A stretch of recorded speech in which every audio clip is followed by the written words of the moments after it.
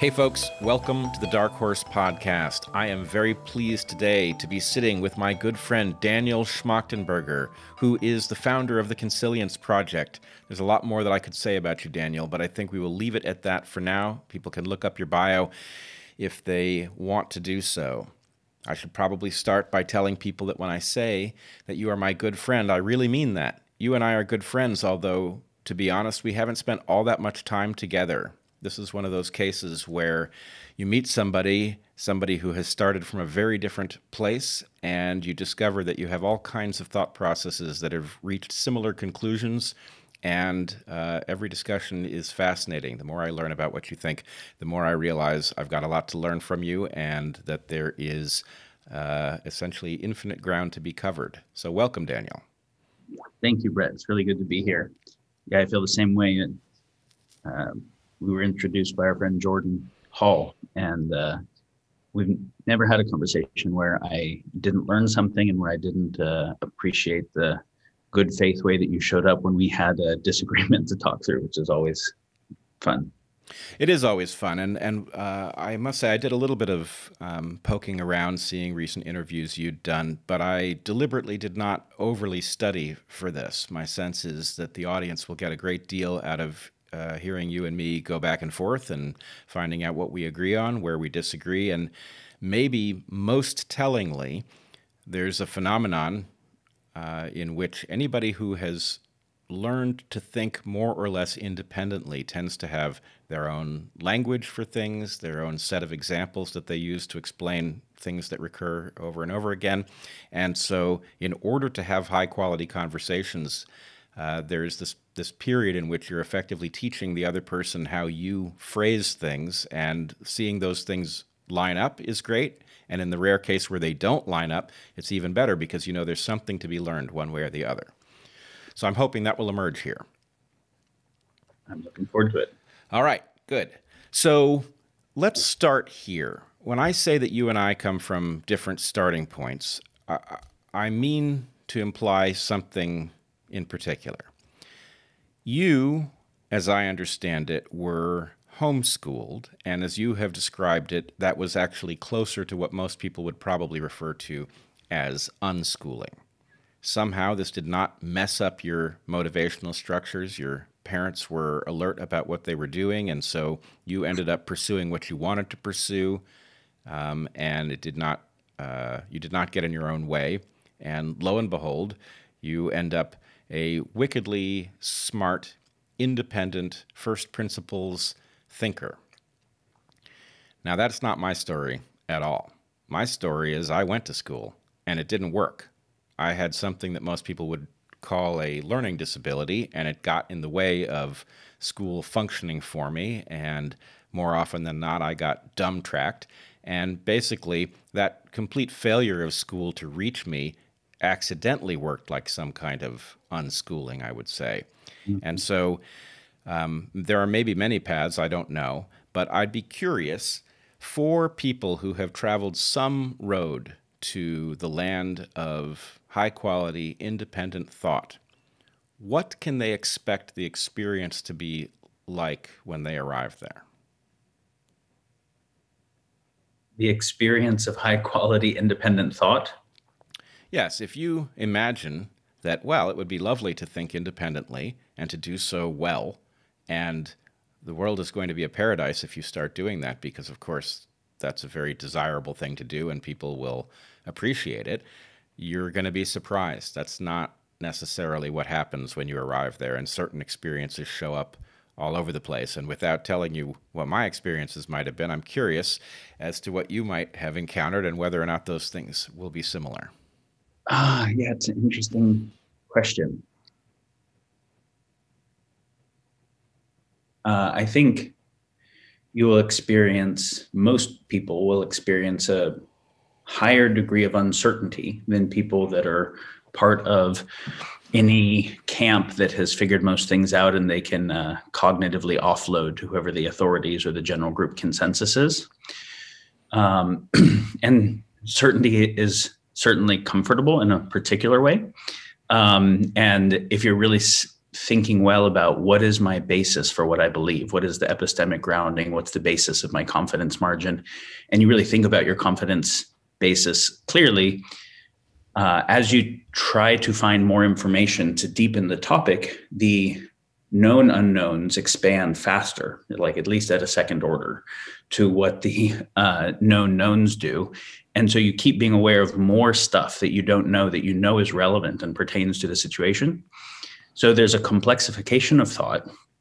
There's an increase in uncertainty. Hopefully, there's an emotional development and kind of a psychological development where there's an increased comfort with uncertainty so that you can actually be honest and not defect on your own sense making into premature certainty that creates confirmation bias.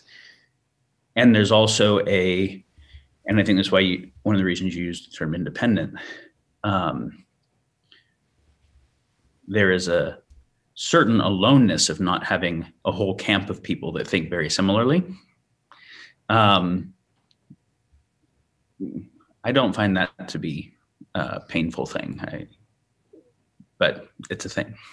No, it's actually, in its own way, it's freeing, because the fact is, if you follow logic to natural conclusions, you'll end up saying a lot of things that are alarming or discordant with the conventional wisdom.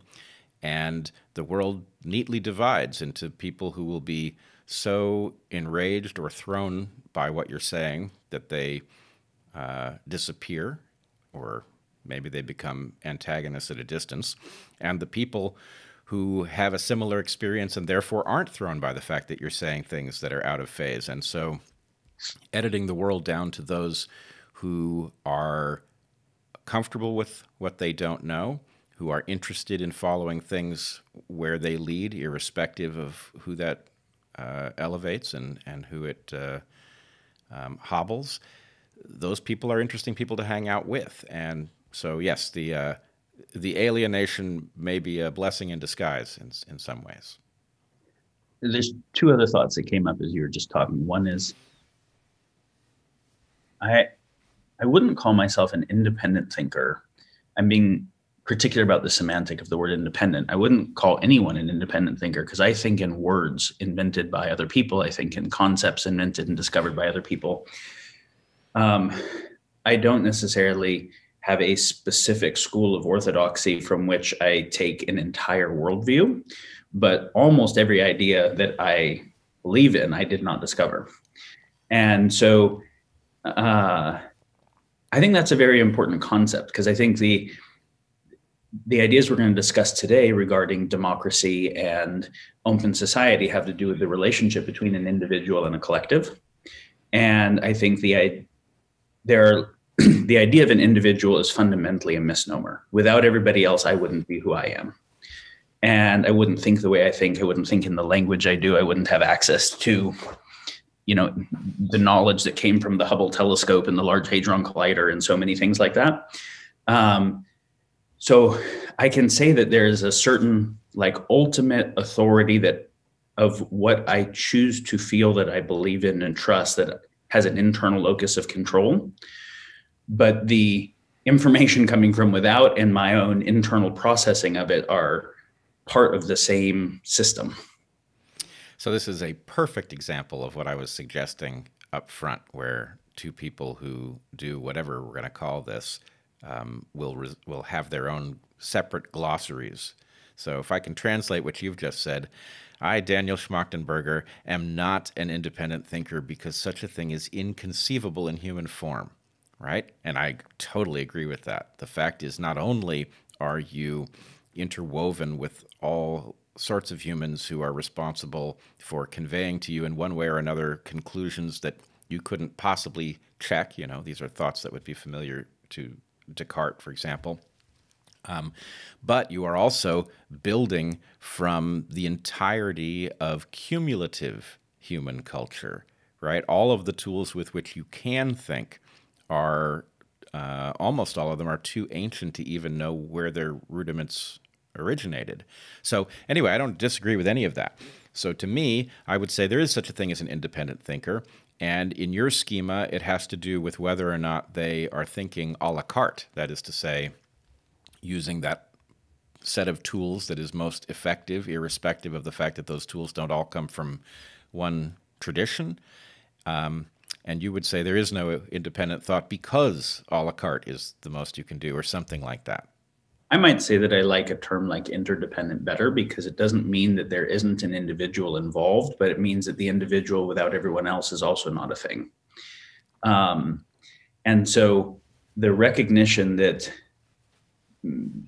sovereignty and individuality is a thing, and it is conditioned by, affected by, and affecting other groups of people, are both necessary in the Hegelian synthesis to understand what is the nature of a human. Are they fundamentally individual and then groups emerge? Are they fundamentally tribal and they're formed by the tribe? And it's very much both, in a kind of recursive process between them. 100%. In fact, I once wrote something I called the Declaration of Interdependence. It was a sort of proto-Game B attempt to define what the rules of a functional society would be like. And I also frequently say that the individual is more an illusion than it is real. And what I describe is that an individual is a level of understanding that evolution has focused us on, because historically it has been sort of the limit of that where we might have some useful control. Right?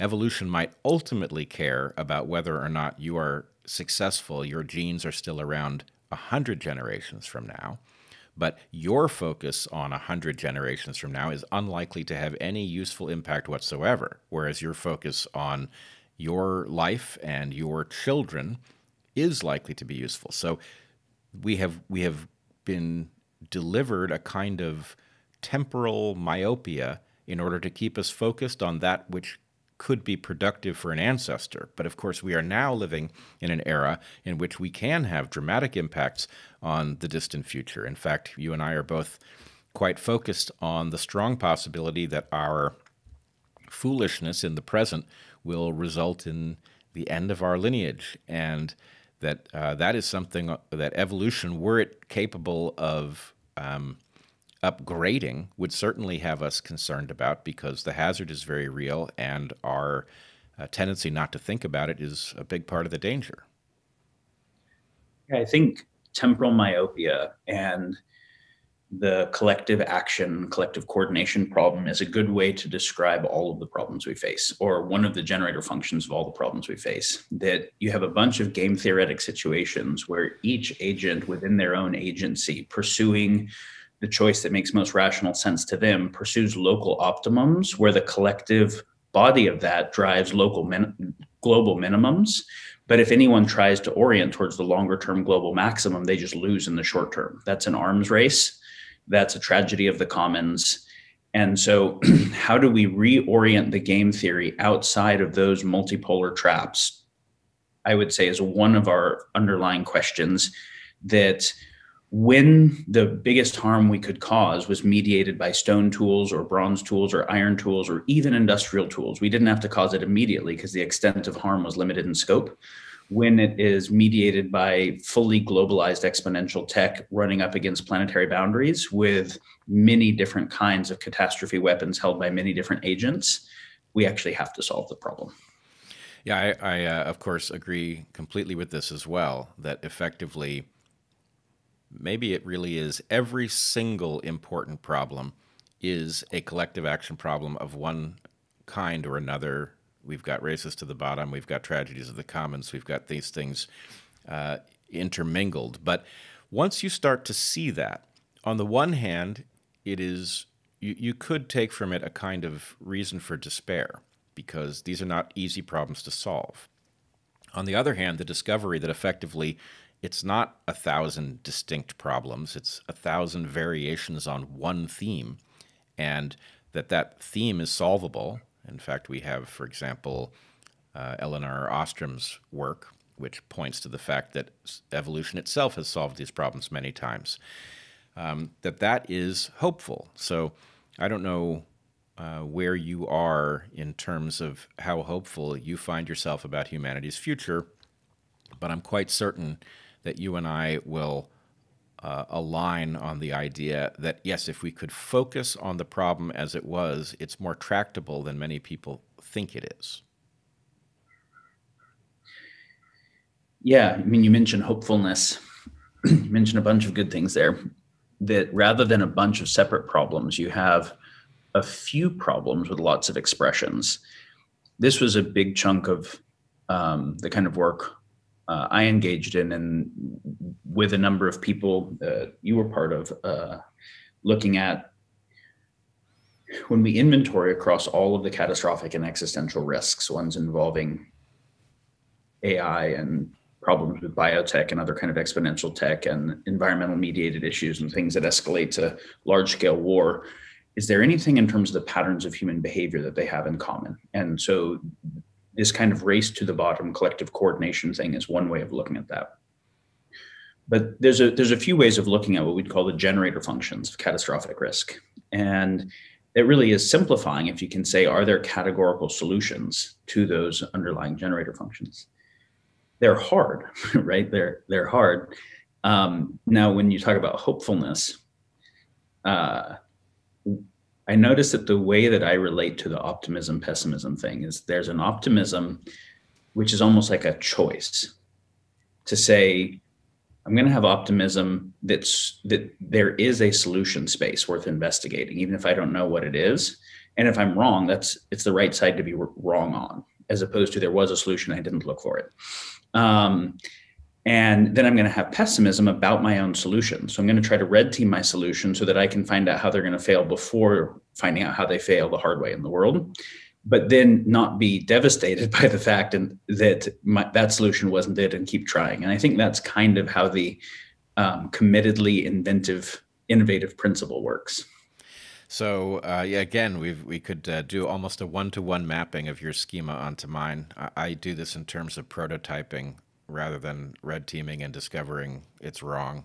It amounts to the same thing. When you say, actually, it's hard, you and I would have to define two different kinds of hard, probably.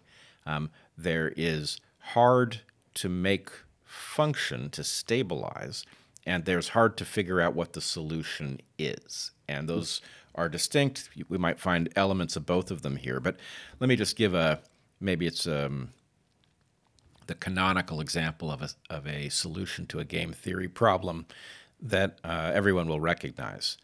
I divide, you choose, right? It's the perfect solution to an obvious problem of choice and selfishness, right? If there is cake and I know that you're going to get your choice and that you are incentivized to pick the larger piece, then I am incentivized to get the cut as even as possible. And the point is it neutralizes the concern.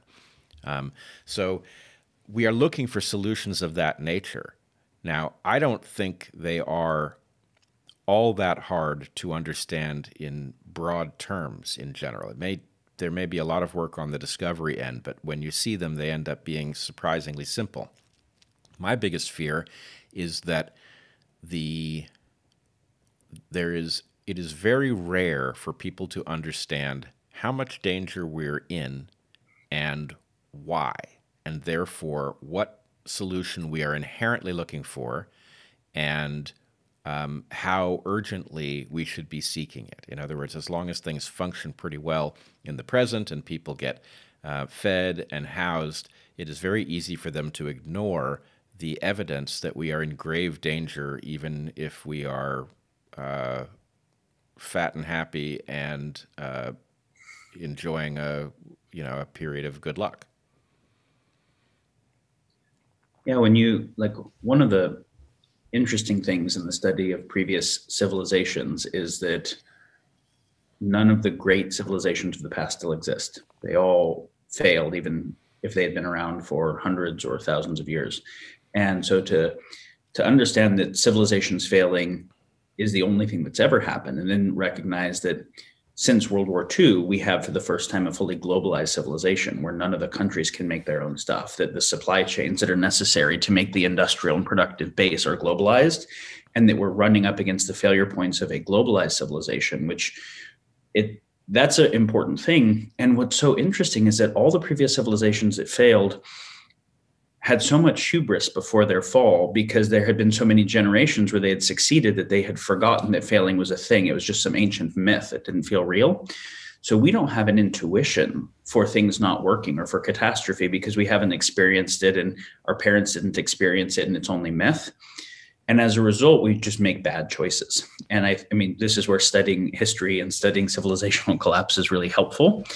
And you can see that even as the system starts to fail in partial ways, to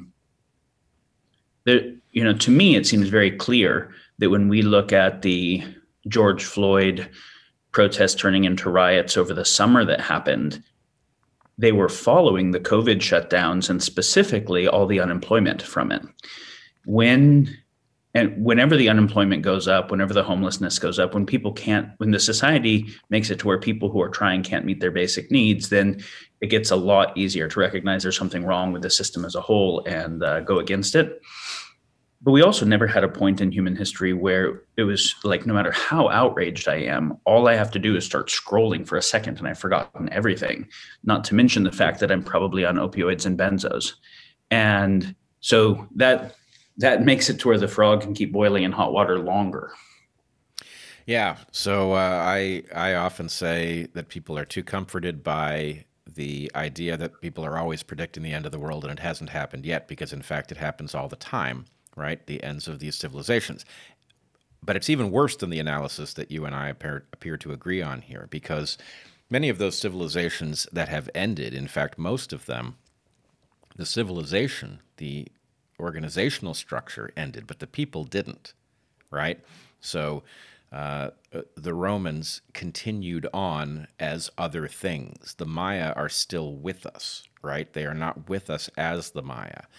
And the point is actually in this case, the jeopardy that we are creating is to our very capacity to continue as a species, not just to our ability to continue with the structures that we have built. So not only are we all in it together this time, but we're all in it in a way that we never have been before, or at least very rarely have been before. And that really ought to have people's attention. But you're right, the capacity to distract ourselves from it has never been better either. I think something that I find particularly important when thinking about catastrophic risk now relative to previous examples of civilization collapse is that until World War II, we couldn't destroy everything. Like, we just didn't have enough technological power for catastrophe weapons. And so you could fight the biggest, bloodiest war, violate all of the rules of war, and it would still be a local phenomena. And with the invention of the bomb, we had now the new technological power to actually destroy habitability of the planet kind of writ large, or at least enough of it that it was a major catastrophic risk. And on the time scales that you think about as an evolutionary biologist of how long humans have been here and the, proto-humans, since World War II is no time at all to have really adapted to understanding what the significance of that is. And the only reason we made it through was because we created an entire global order to make sure we never used that new piece of tech. And in all of history, we always used the arms that we developed. And so we made this whole Bretton Woods world and mutually assured destruction that said, okay, well, let's have so much economic growth so rapidly that nobody has to fight each other and they can all have more because the pie keeps getting bigger. But that starts running up against planetary boundaries and interconnecting the world so much it gets so fragile that a virus in Wuhan shuts the whole world down because of supply chain, interconnected supply chain issues. So that thing can't run forever. And the mutually assured destruction was one catastrophe weapon and two superpowers. So mutually assured destruction works. The game theory of it works. Well, as soon as you start to add to that the bioweapons and the chemical weapons, the fact that bioweapons can be made very, very cheaply now with CRISPR gene drives and things like that, drone weapons, we have dozens of catastrophe weapons held by many dozens of actors, including non-state actors.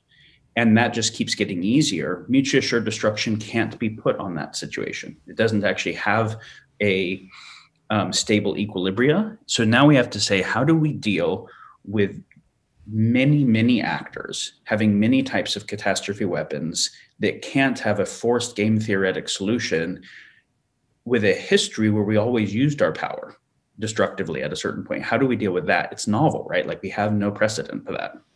Yeah, it's absolutely novel. I mean, when I became cognizant, let's say 1975 is where I first started having, coherent thoughts about the world. That was only 25 years after the end of World War II, and it seemed like World War II was a very long time ago, but of course we've covered that distance twice since then. So the ability for, the tools with which for us to self-destruct as a result of aggression are brand new. And you're absolutely right. The thing that caused us from using them or prevented us from using them, that force disappeared. It no longer exists. There's no stable equilibrium here. So what's protecting us is not well understood at best. And then add to that all of the various industrial technologies that we are now using at a scale where they imperil us. And I don't know about you, but I keep having the experience of a catastrophe happens, and that's the point that I get alerted to some process that is very dangerous to humanity that I didn't know about until the catastrophe, right? This has happened with the financial collapse of 2008. It happened with the triple meltdown at Fukushima. It happened at Aliso Canyon. I believe it has now happened with COVID-19 and gain-of-function research. And the point is, it paints a very clear picture.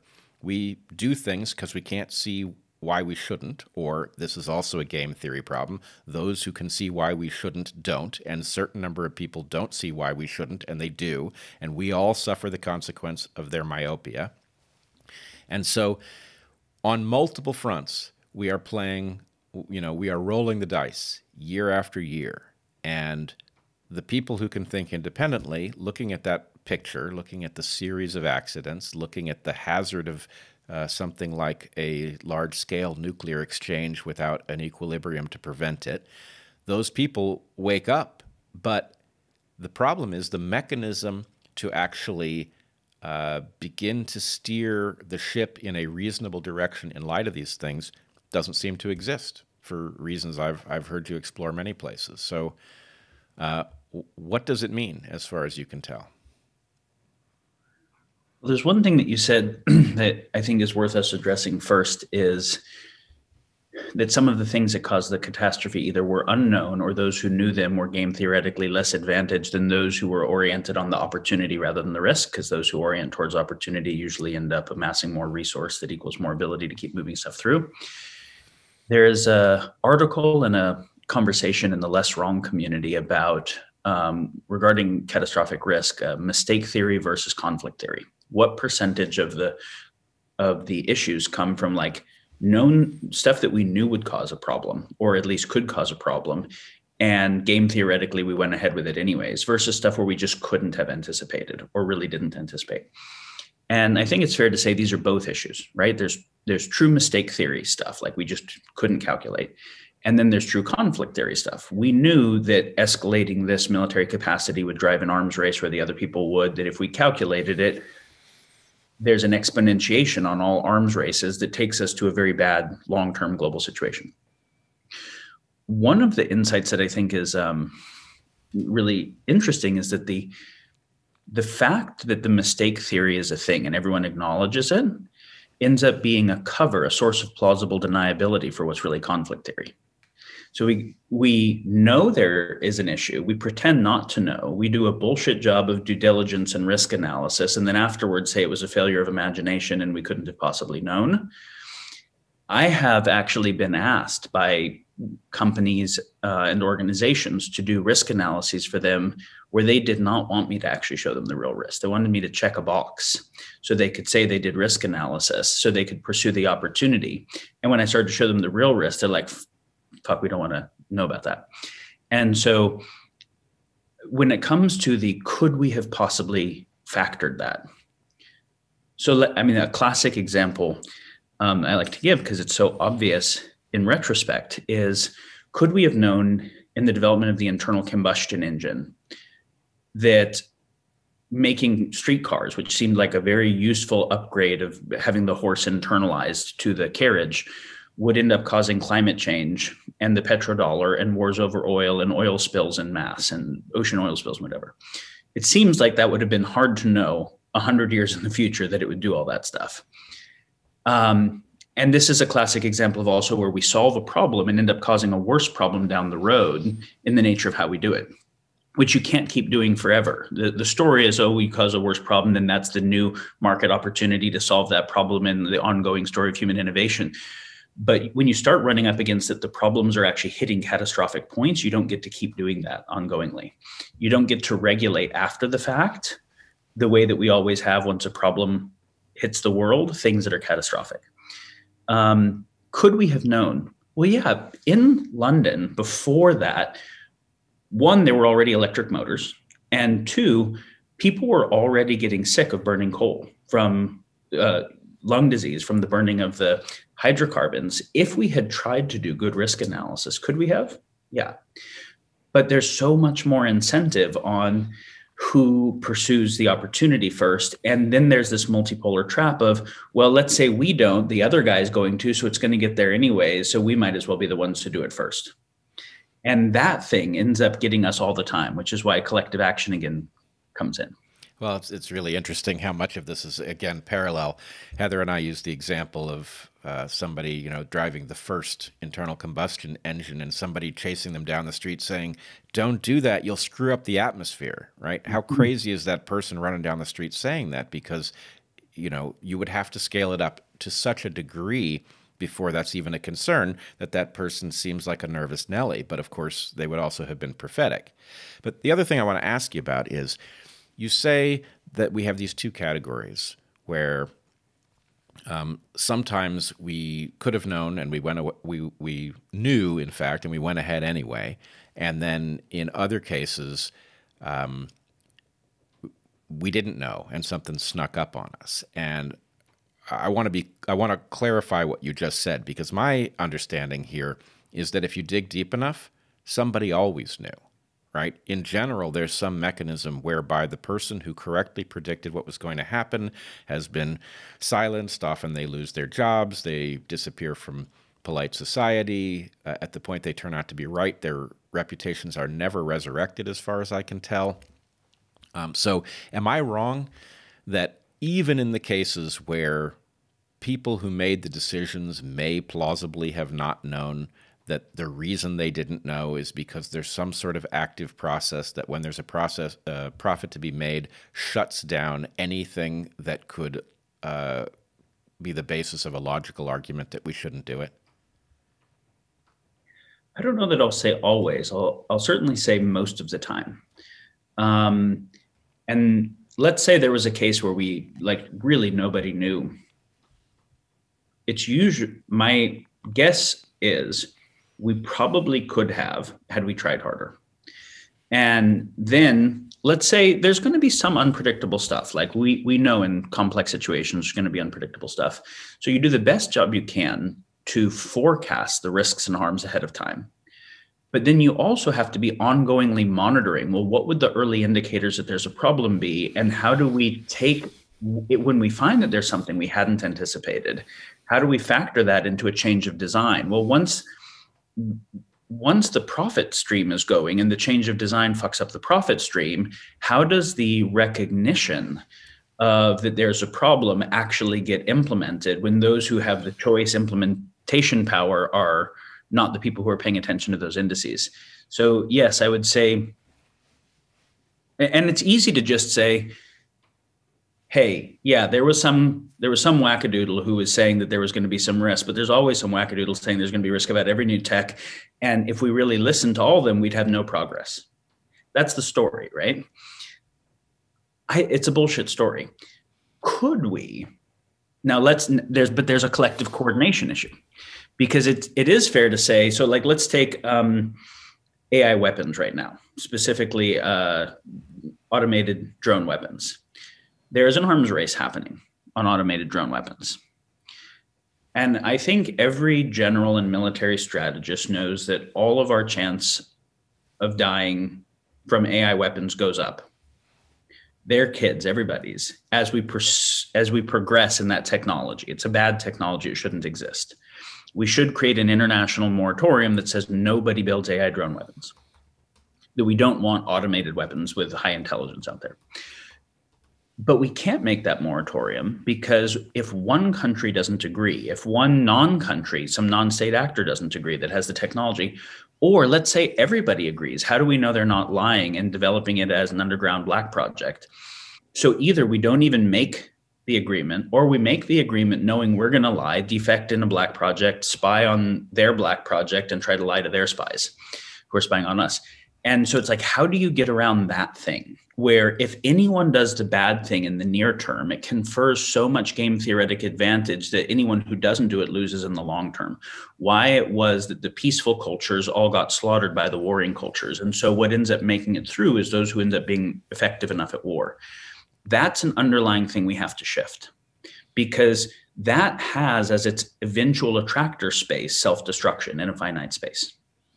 Yeah, I totally agree. And I think fascinating thing when you interact with the incarnate aspect of the process you just described is that the people who are telling the lies that explain why we're doing something that we know is reckless often don't know that that's what they're doing, right? They actually believe their own press. And instead of saying, well, yes, this is terrible, but we don't really have a choice, or somehow indicating that they know that, what you encounter is a true believer who thinks that this is safe.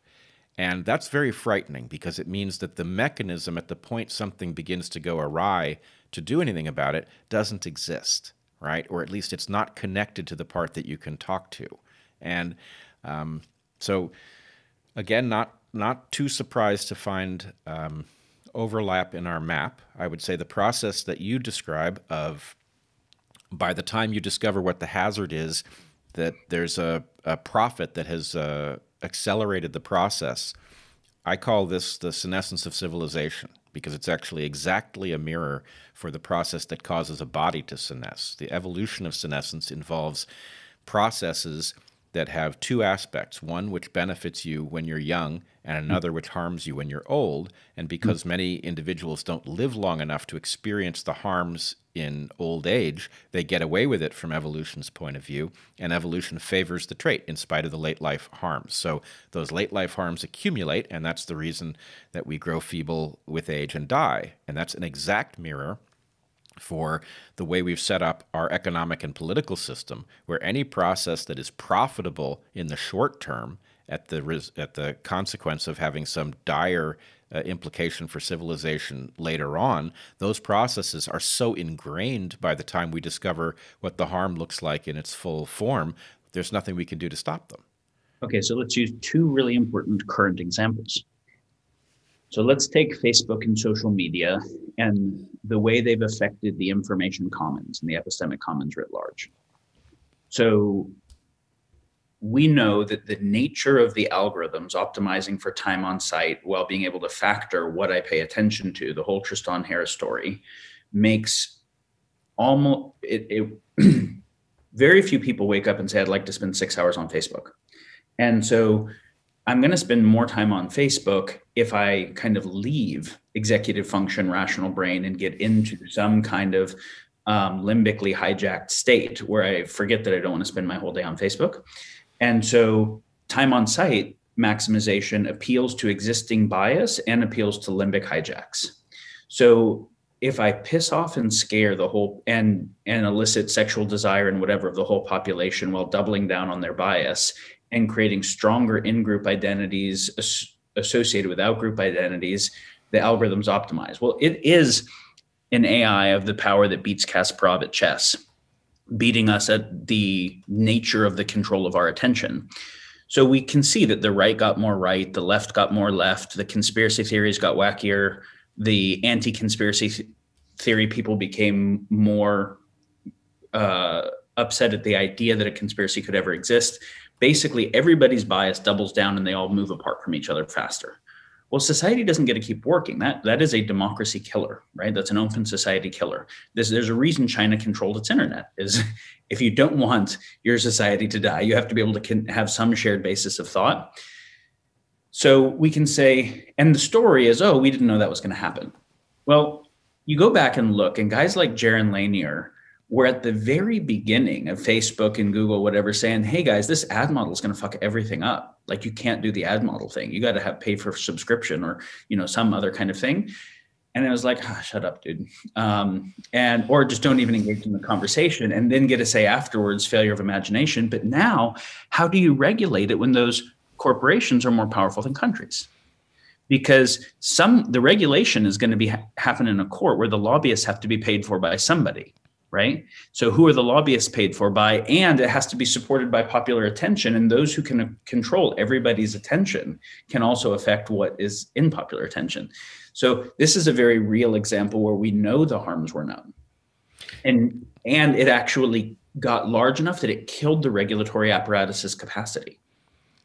Absolutely. In fact, again, this is going to be another alignment of our maps. So what I've been playing with is the idea that we are incorrect in imagining that people necessarily want their expectations flattered, that people actually may like to be challenged, but that it's inconsistent with the well-being of advertisers, that the very fact is, because advertising is only a tiny fraction informative and is mostly manipulative, you have to be in your unconscious autopilot phase in order for it to cause you to buy a car you wouldn't have otherwise bought or buy different deodorant than you would otherwise buy. And so the point is, in order for us to be, the thing gets paid for by advertising. In order to be useful to advertisers, we have to be unconscious. And the only way to keep us unconscious is not to challenge us, basically to tell us what we think we already know rather than what we need to know. And so they're lulling us into this, even though we would still be interested in the platforms if we weren't being advertised to, but we would be interested in having more important conversations there, which is really, in some sense, what the growth of heterodox podcast space is about. Oh my goodness. Okay, there's two directions I want to go at the same time. I'll just pick one. There's a reward circuit on exercise and there's a reward circuit on junk food, right? And they both have a dopaminergic element and reward circuit, but they're of a very different kind. And the reward circuit on exercise is that it actually feels like shit at first and is hard, but your baseline of happiness measured in whatever, dopamine, opioid axis, whatever, gets better over time. And then you start actually feeling over time, but not quickly. This is another place where temporal myopia ends up mattering, because there's a delayed causation on the healthy one and no delayed causation on the unhealthy one.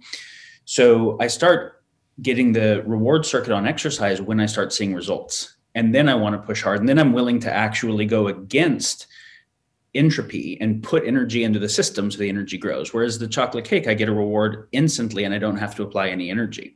But as I do it, my baseline gets worse. And this is the addiction versus health reward circuit direction. And the same is true for scrolling Facebook compared to reading an educational book. At the end of a month of reading the educational books, my life feels better. I feel more proud of myself. At the end of a month of scrolling Facebook, I'm like, what the fuck am I doing with my life? And yet that one will keep winning for the same reason that 70% of our population is overweight and over a third of them obese. And so, but my only hope is that not everyone who has access to too many calories is obese, right? Like, there are some people who figured out, hey, that's a reward circuit I don't want to do. And I'm going to exercise and I'm going to not eat all of the fat, sugar, salt that evolution programmed me to have a dopamine hit for, because it's a shitty direction. Now, we need to get that number of people who actually have taken some sovereignty over their fitness and well-being in the presence of the cheaper reward circuit. We need to get that number up to everybody, because right now, obviously, overweight is one of the main causes of death in the developed world. But we have to then apply that to the even more pernicious hypernormal stimuli, because salt, fat, sugar are hypernormal stimuli in the gustatory system, right? We have to apply that to the sensory system that's coming in through things like social media. And that means less social media, less entertainment, more study. And it doesn't have as fast a reward circuit. It just doesn't. But it has a much better longer term reward circuit where your baseline goes up. And this is where enough mindfulness and enough discipline have to come in, because Otherwise, the orientation of the system is that it's more profitable for corporations for me to be addicted, because you maximize lifetime value of a customer through addiction. And it's an asymmetric war because they're a billion or $1 trillion company and I'm me. So how do I win in that asymmetric war where it's in their profit incentive, whether it's McDonald's or Facebook or Fox, for me to be maximally addicted? I have to recognize, holy fuck, right? Like I actually have no sovereignty, even if I claim to live in a democracy, against these autocracies who want to control and manipulate my behavior in a way that is net negative for me holistically, while having the plausible deniability that I'm choosing it because they're coercing my choice. So I have to get afraid of that enough that I mount a rebellion, right? A revolutionary war in myself against those who want to drive my hypernormal stimulus reward circuit. So the whole, how can everybody become more immune to the shitty reward circuits and notice them and become immune to them? And how can they become more oriented to the healthy reward circuits? That's another way of talking about what we have to do writ large. Yeah, that's beautiful. Completely agree. In fact, it dovetails with another thought that first time I thought it was original, and then having said it, I discovered lots of people had said it before me, that there's a very close relationship between wisdom and delayed gratification. That it's the ability to bypass the short-term reward circuit in order to get to something deeper and better. That is what wisdom is about. But you didn't include on your list what I consider to be maybe one of the most important instances of the failure that you're talking about, which is sex. There's a very direct comparison, at least for either males who are wired in a normal fashion for a straight guy, or women who are toying with that same programming, which I believe there are many. But the comparison between casual sex, which is certainly, we are, as males, wired to find that a very appealing notion because it's such a bargain. If you can produce a baby where you're not expected to contribute to its raising, that's a huge evolutionary win. And then you have to compare that to the rewards of a deep, romantic, lasting relationship with commitment. And the problem is that the deep, lasting relationship stuff has a hard time winning out over the instant gratification thing if the instant gratification thing is at all common. And so that's really screwing up people's circuitry with respect to interpersonal relationships and bonding. And I have a sense that it is also, in a way that's much harder to demonstrate, contributing to the derangement of civilization. That many fewer people have a relationship. It's not like marriage is easy, right? It's not. It's super complex. But having somebody who you can fully trust, somebody who you've effectively, fused your identity with to the level that they share your interests, and they may be the only person who'll tell you what you need to know at some points. And the fact that many people are missing that, I think, is deeply unhealthy. Yeah, so I would say that market type dynamics benefit from exploiting the shitty reward circuits across every evolved reward circuit axis. And so from an evolutionary point of view, survive and mate are the things that make your genes get through primarily. So we mentioned the survive, the calorie one earlier, right? So in an evolutionary environment, I could get plenty of green leafy things in many environments. It was very hard to get enough fat, enough sugar, and enough salt. Those were evolutionarily rare things. So more dopaminergic hits on those. So fast food ended up figuring out how to just combine fat, salt, sugar with no other nutrients with maximized ease of palatability and textures. And there's like a scientific optimization of all of the dopamine hit with none of the nutrients. So you can actually be obese and dying of starvation, right? And what that is to nutrition, where you should have a natural dopaminergic hit on something that has nutrients built in for, adaptive purposes, is what porn and online dating is to intimate relationship, is what Facebook Facebook and Instagram is to tribal bonding. Is how do we take the hypernormal stimuli part of it out, separate it from the nutrients, and make a maximally fast addictive hit that actually has none of what requires energetic process?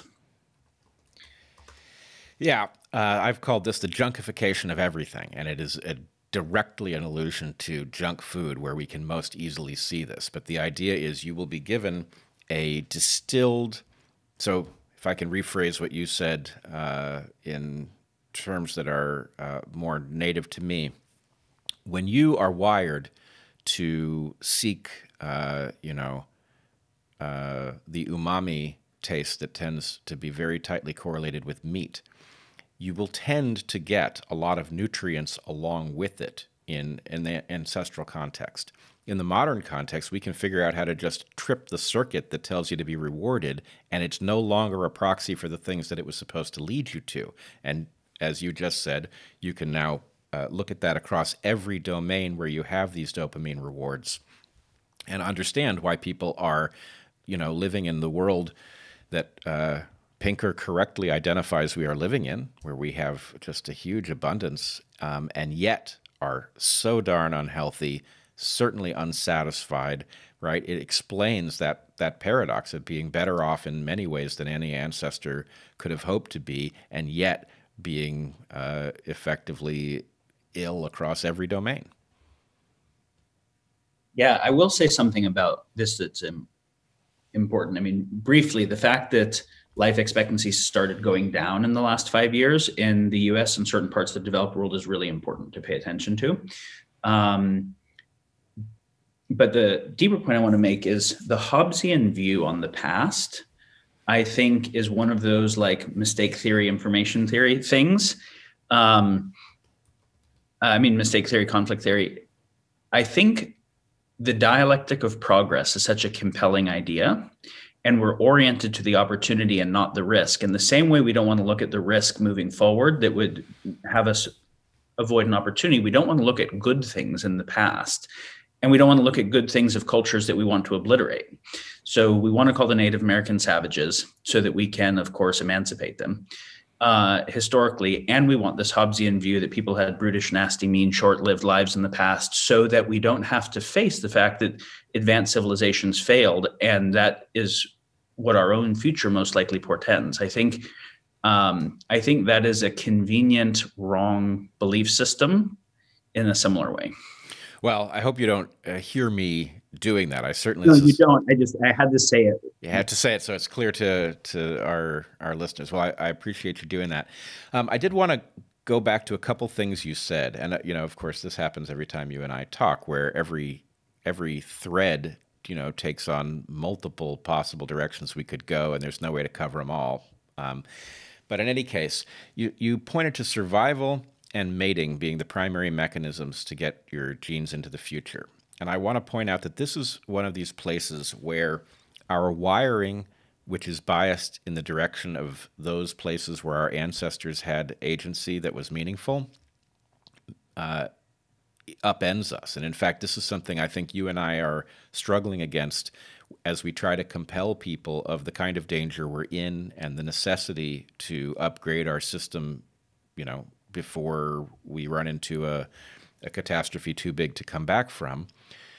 And so in any case, within your population, survival and mating makes sense as an obsession. But probably the biggest factor in whether or not your genes are around 100 generations from now is whether the population that you were a part of persists. And so, my field has done a terrible job with this. We have gotten pretty good at thinking about individual level adaptation and fitness. And, when I say lineage, people still don't know what I'm talking about, and they're confused about why I'm focused on it. And my sense is it's like two components to an equation, and, you're either aware of the lineage thing, but you misunderstand it as group selection, or you're not aware of the lineage thing and you think group selection is a fiction and it's all about individuals. And, both of those are ways to misunderstand the point.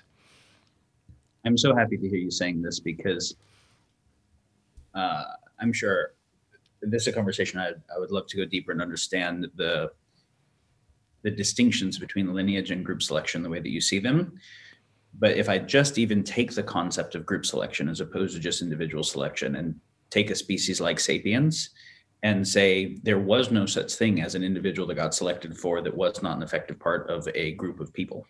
And the tribe, the band, was the thing that was being selected for. So there was fundamentally kinds of pro-social behavior that were requisite.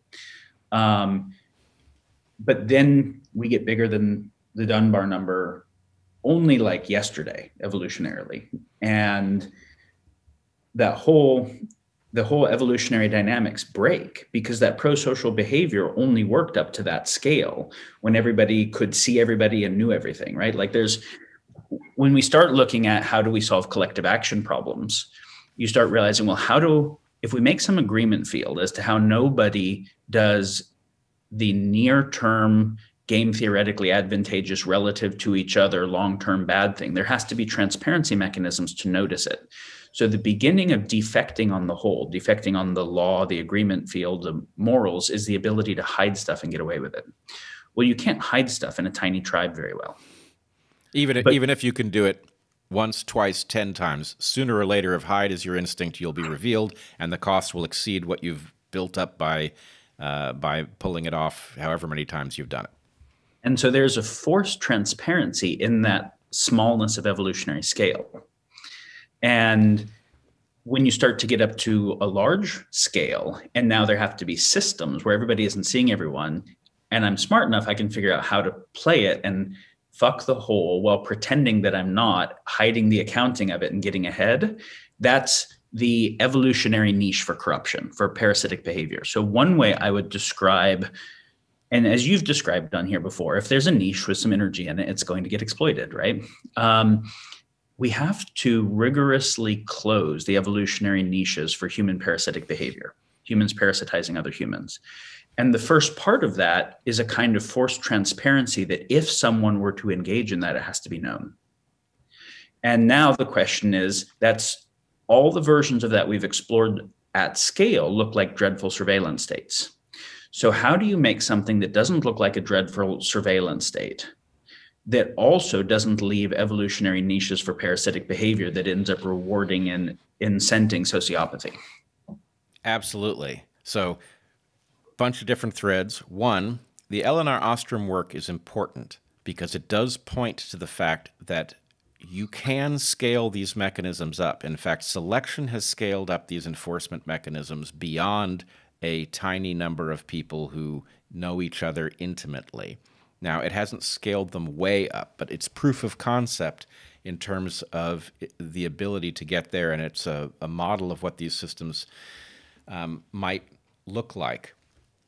The other thing, though, your focus on corruption, I think, is absolutely right. And one way to just detect how stark the difference is the recognition of how many times in an average day you encounter bullshit, right? In other words, how many advertisements do you encounter in an average pre-COVID day, let's say, right? These are all cases where somebody you don't know, or almost all of them are cases where somebody you don't know is attempting to manipulate you into spending resources differently than you would otherwise spend them. So this is an overwhelmingly dishonest interaction with your world.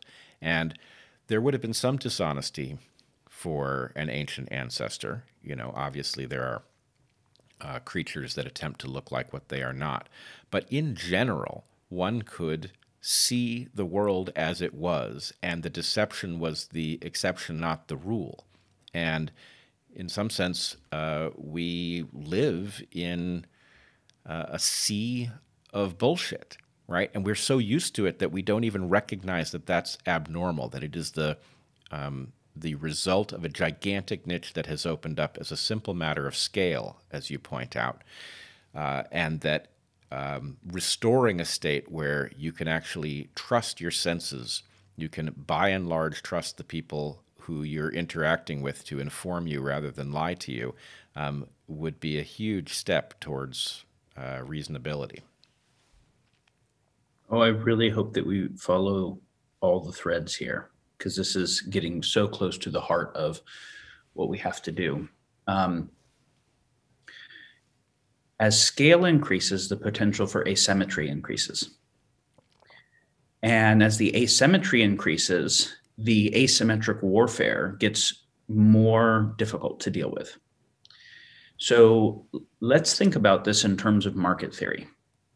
Let's think about an early hypothetical idealized market, like literally people just took their shoes and their cows and their sheep and their service offerings to a market and they looked at exchanging them. And then because trading cows for chickens is hard, we have some kind of currency to mediate a barter of goods and services. But we're talking about real goods and services. Maybe there's 2 people, maybe there's 5 people that sell shoes. There's not 5,000 of them. And I can go touch the shoes myself. I can talk with them. I can see what the price is. And there is no hypernormal stimuli of advertising. It's like somebody yelling from his thing. So there's a symmetry between the supply and the demand side, right? The supply side is a guy or a few guys selling something, and the demand side is a person or a family trying to buy something, and they can kind of tell each other's bullshit to some degree of symmetry. Buyer beware becomes an important idea. But now when this becomes Nike and then still one person, there's still a symmetry between supply and demand in aggregate, meaning the total amount of money flowing into supply equals the total amount flowing out of demand, but this side is coordinated and this side isn't. You don't have something like a labor union on all purchasers, where it's like all Facebook users are part of some union that puts money together to counter Facebook and lobbying and regulation. You have Facebook as like a close to $1 trillion organization against me as a person. And I'm still the same size person that I was in those early market examples, but there wasn't like $1 trillion organization. And now, when that happens, manufactured demand kills market theory and classical market theory, which is the idea of why a market is like evolution, right? It's like some evolutionary process, is that the demand is based on real people wanting things that will actually enhance the quality of their life. And so that creates an evolutionary niche for people to provide supply, and then the rational actor will purchase the good or service at the best price and of the best value. But of course, as soon as we get to a situation where, and you look at Dan Ariely and all the behavioral economics saying the homo economicus, the rational actor, doesn't exist. We end up making choices based on status that's conferred with a brand, based on the compellingness of the marketing, based on all kinds of things that are not the best product or service at the best price. But you also get that I want stuff that will not increase the quality of my life. I desperately want shit because the demand was manufactured into me. So it's not an emergent, authentic demand that represents collective intelligence. It's a supply side saying, I want to get them to want more of my shit. And I actually have the power to do that using applied psychology, like actual. And as soon as you get to split testing and the ability to AI split test a gazillion things, we're talking about radically scientifically optimized psychological manipulation for the supply side to create artificial demand and then be able to fulfill it. And most of that ends up being of the type that is actually bad for the quality of the life of the people, but you have the plausible deniability. They're choosing it. Hey, I don't want to be patriarchal and control what they're doing. The people are choosing it. I'm just offering the source of supply that they're wanting. Bullshit. That's like offering crack to kids. And then when they come back for more of it, like saying, hey, so that was one of the threads I wanted to address. Well, I love it. Back in must have been 2013 when Game B was actually a group of people who met in a room and talked about things. One of the points that I was making in that context was this inherent asymmetry around unionization, and that the problem is unions have gotten a bad rap because of the tight association cognitively that we have with labor unions, right? We think of unions and labor unions as synonymous, but union is actually a category. It's potentially a very large category, and effectively, management always has the benefit of it. The question is, will workers have a symmetrical entity, right? That's the labor case. But you can make the same case with respect to banking. Credit unions don't work. They're very bank-like. But if they were structured in such a way to actually, unionize people who utilize the bank, could be highly effective, could be a complete replacement for the insurance industry, which doesn't even make sense in a market context. But as a risk pool, you could do a very effective job. So anyway, yes, the question is, how do you scale up the collective force, and especially how do you do it in light of the fact that the entities that are already effectively unionized see it coming and they disrupt it with all of their very powerful tools. And so, anyway, go ahead. I want to say the beginning of an answer to that, because I think it brings us to what you've been largely exploring in this show of late, of the breakdown of democracy and open society, and what do we do about that, and how that relates to breakdown in culture and breakdown in market. We can look at the relationship between those three types of entities. So a way of thinking about what the architectural idea of a liberal democracy is, and why, say, the founders of this country set it up not as a pure laissez-faire market, but as a state that had regulatory power and a market together, was the idea is that a market will provision lots of goods and services better than a centralized government will. So let's leave the market to do the kind of provisioning of resource and innovation that it does well. But the market will also do a couple really bad things. It will lead to increasing asymmetries of wealth inexorably. This is what Piketty's data showed, but it's just obvious. Having more money increases your capacity to have access to financial services, and you make interest on debt and on compounding interest on wealth. And so you end up getting a power law distribution of wealth.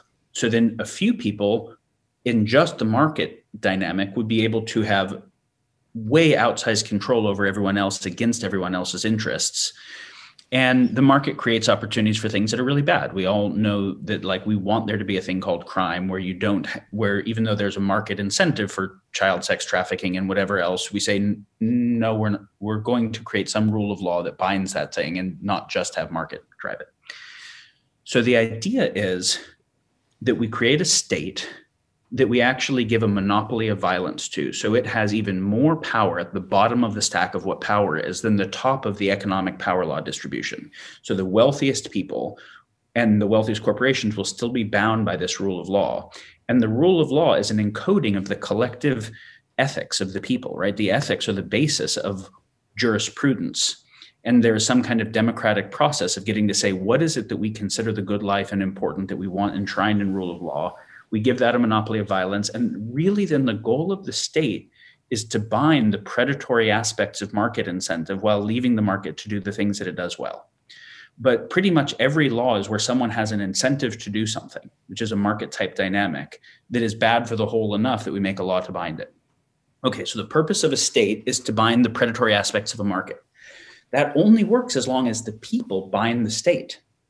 And the people bind the state if you have a government of, for, and by the people, of an educated populace who had a quality of education that were capable of understanding all the issues upon which we are governing and making law, and a fourth estate where the news that they are getting is of adequate quality and unbiased enough that they're informed about what's currently happening.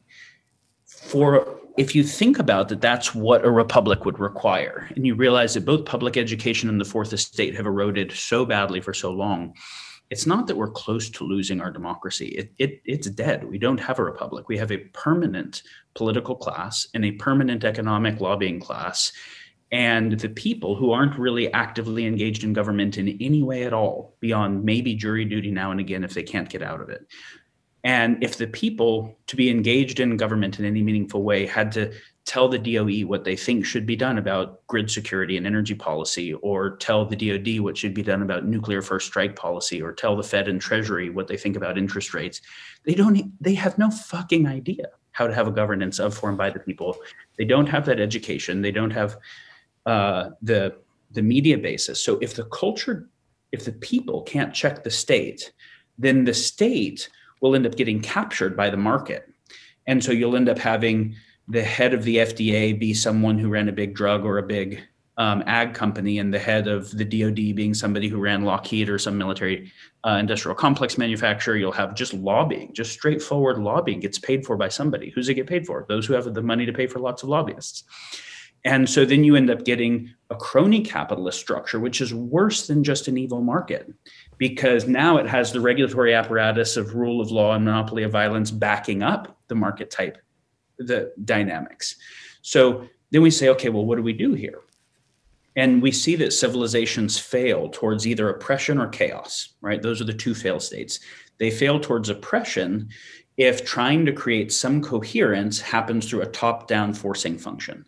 They fail towards chaos if not having enough top-down forcing function, everybody kind of believes whatever they want, but they have no unifying basis for belief. And so then they will end up going into, they'll balkanize, they'll tribalize, and then the tribal groups will fight against each other. If you don't want to, so either we keep failing towards chaos, which we can see is happening in the West and in the US in particular right now. And then China, which is happy to do the oppression thing, and oppression beats chaos in war, right? Because it has more ability to execute effectively, which is why China has built high-speed trains all around the world when we haven't built a single one in our country. So either we lose to China in the 21st century and oppression runs the 21st century, or we beat China at being China, meaning beat it at oppression, or it's like, fuck, those are both failure modes. What is there other than oppression or chaos is order that is emergent, not imposed, which requires a culture of people who can all make sense of the world on their own and communicate effectively to have shared sense-making as a basis for shared choice-making. The idea of an open society is that some huge number of people can all make choices together, a huge number of people who see the world differently and are anonymous to each other, not a tribe. That was an Enlightenment era idea, right? Born out of the idea that we could all make sense of the world together, born out of the philosophy of science and the Hegelian dialectic, that we could make sense of base reality and that we could make sense of each other's perspective, dialectic, find a synthesis, and then be able to have that be the basis of governance.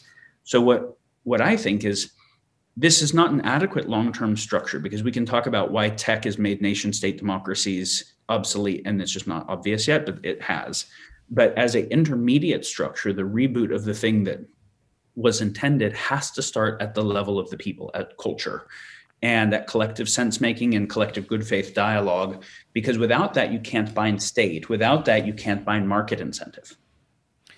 Okay, I love this riff of yours. Okay, I think there's a tremendous amount that's really important, and the synthesis is super tight. I know people will have a little bit of trouble following it, but I actually would advise them to maybe to go back through it and listen to it again, because it's right on the money as far as I'm concerned. There's one place where I wonder if it doesn't have two things inverted. Okay. So you talk about the two characteristics that are necessary in order for, what did you call it, liberal democracy or whatever it was that you used as a moniker, to function. One of them had to do with the idea that the state was big enough to bind the most powerful and well-resourced actors. And the second was that the people have to be capable of binding the state.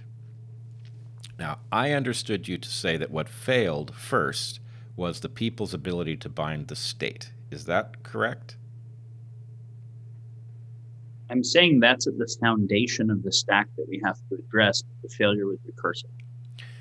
So, as I see it, what happened was the power, the fact that there is always corruption, it's impossible to drive it out completely. The corruption self-enlarges the loopholes and becomes subtle enough that it's hard to see directly. The most powerful actors suddenly got an infusion of power, and we could trace down the cause of it. But let's just say somewhere in recent history, the most powerful actors became more powerful than the state. And what they did with that power was they unhooked the ability of the state to regulate the market. I believe the reason for this was that each individual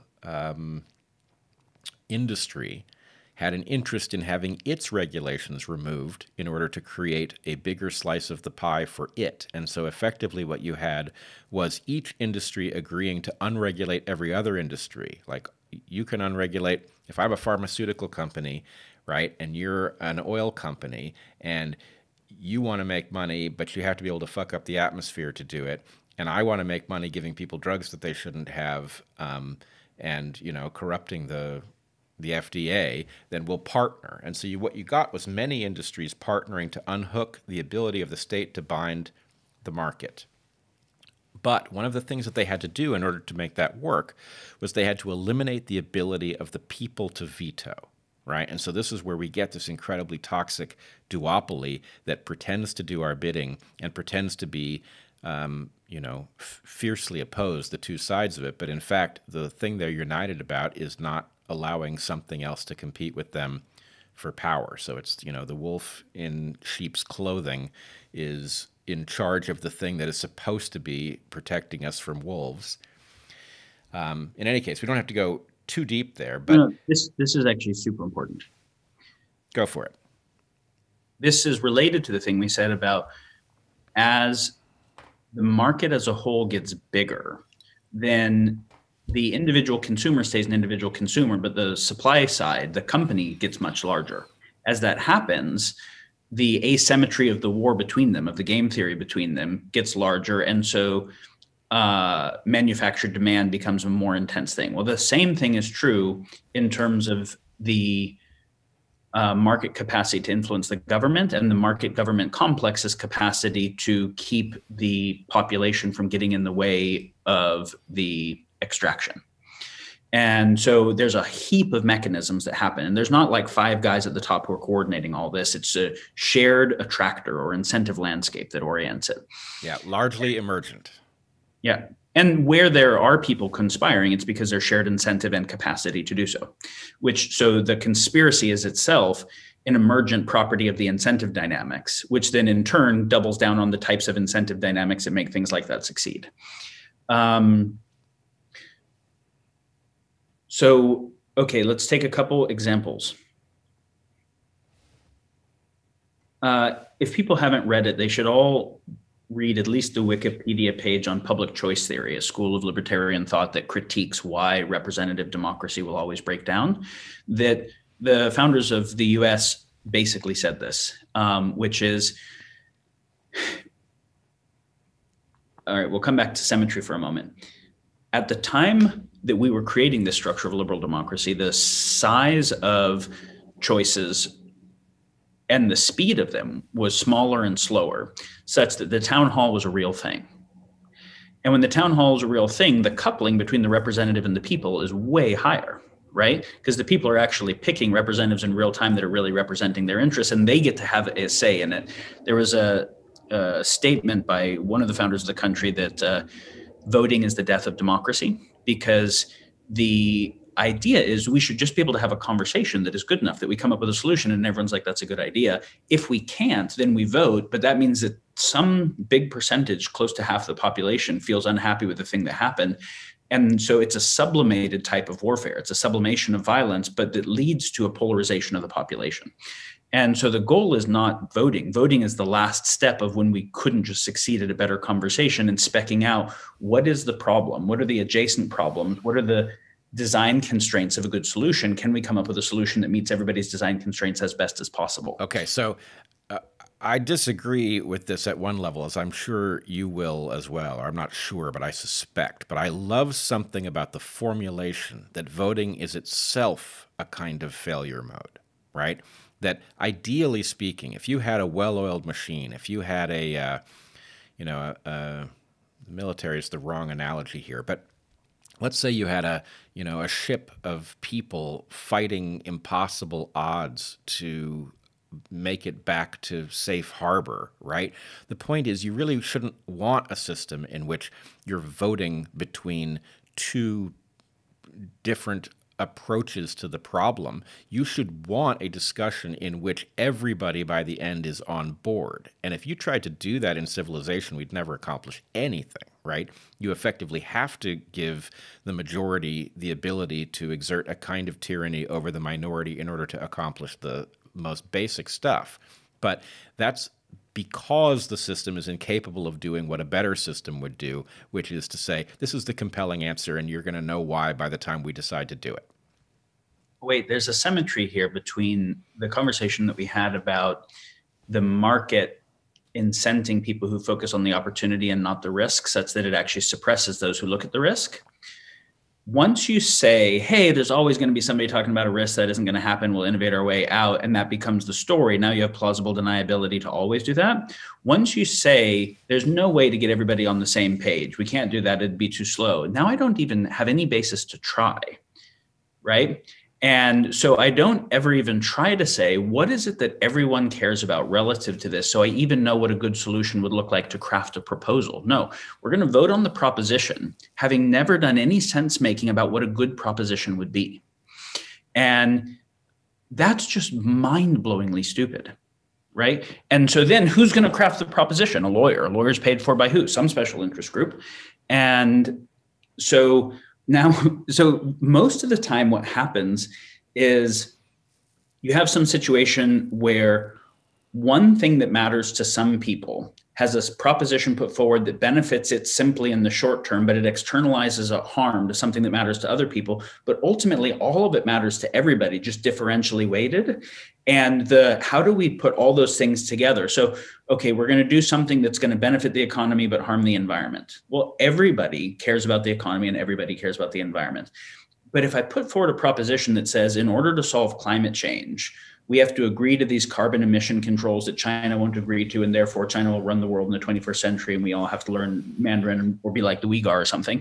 Okay, well, now I have a bunch of people who, because they hate the solution space, because it harms something else they care about, don't believe in climate change. It has nothing to do with not believing in climate change or not caring about the environment. It's that they care about that other risk so much as well. But if I said, okay, well, let's look at... It's a negotiation tactic is what you're saying. That at the point that you want X prioritized over Y, you'll descend into a state in which you'll make any argument that results in that happening, including Y doesn't exist. Exactly, because I'm so motivated by this other thing, and the solution has a theory of trade-offs built in that is not necessary. Sometimes the theory of trade-off is necessary, but oftentimes a synergistic satisfier could be found, but we didn't try.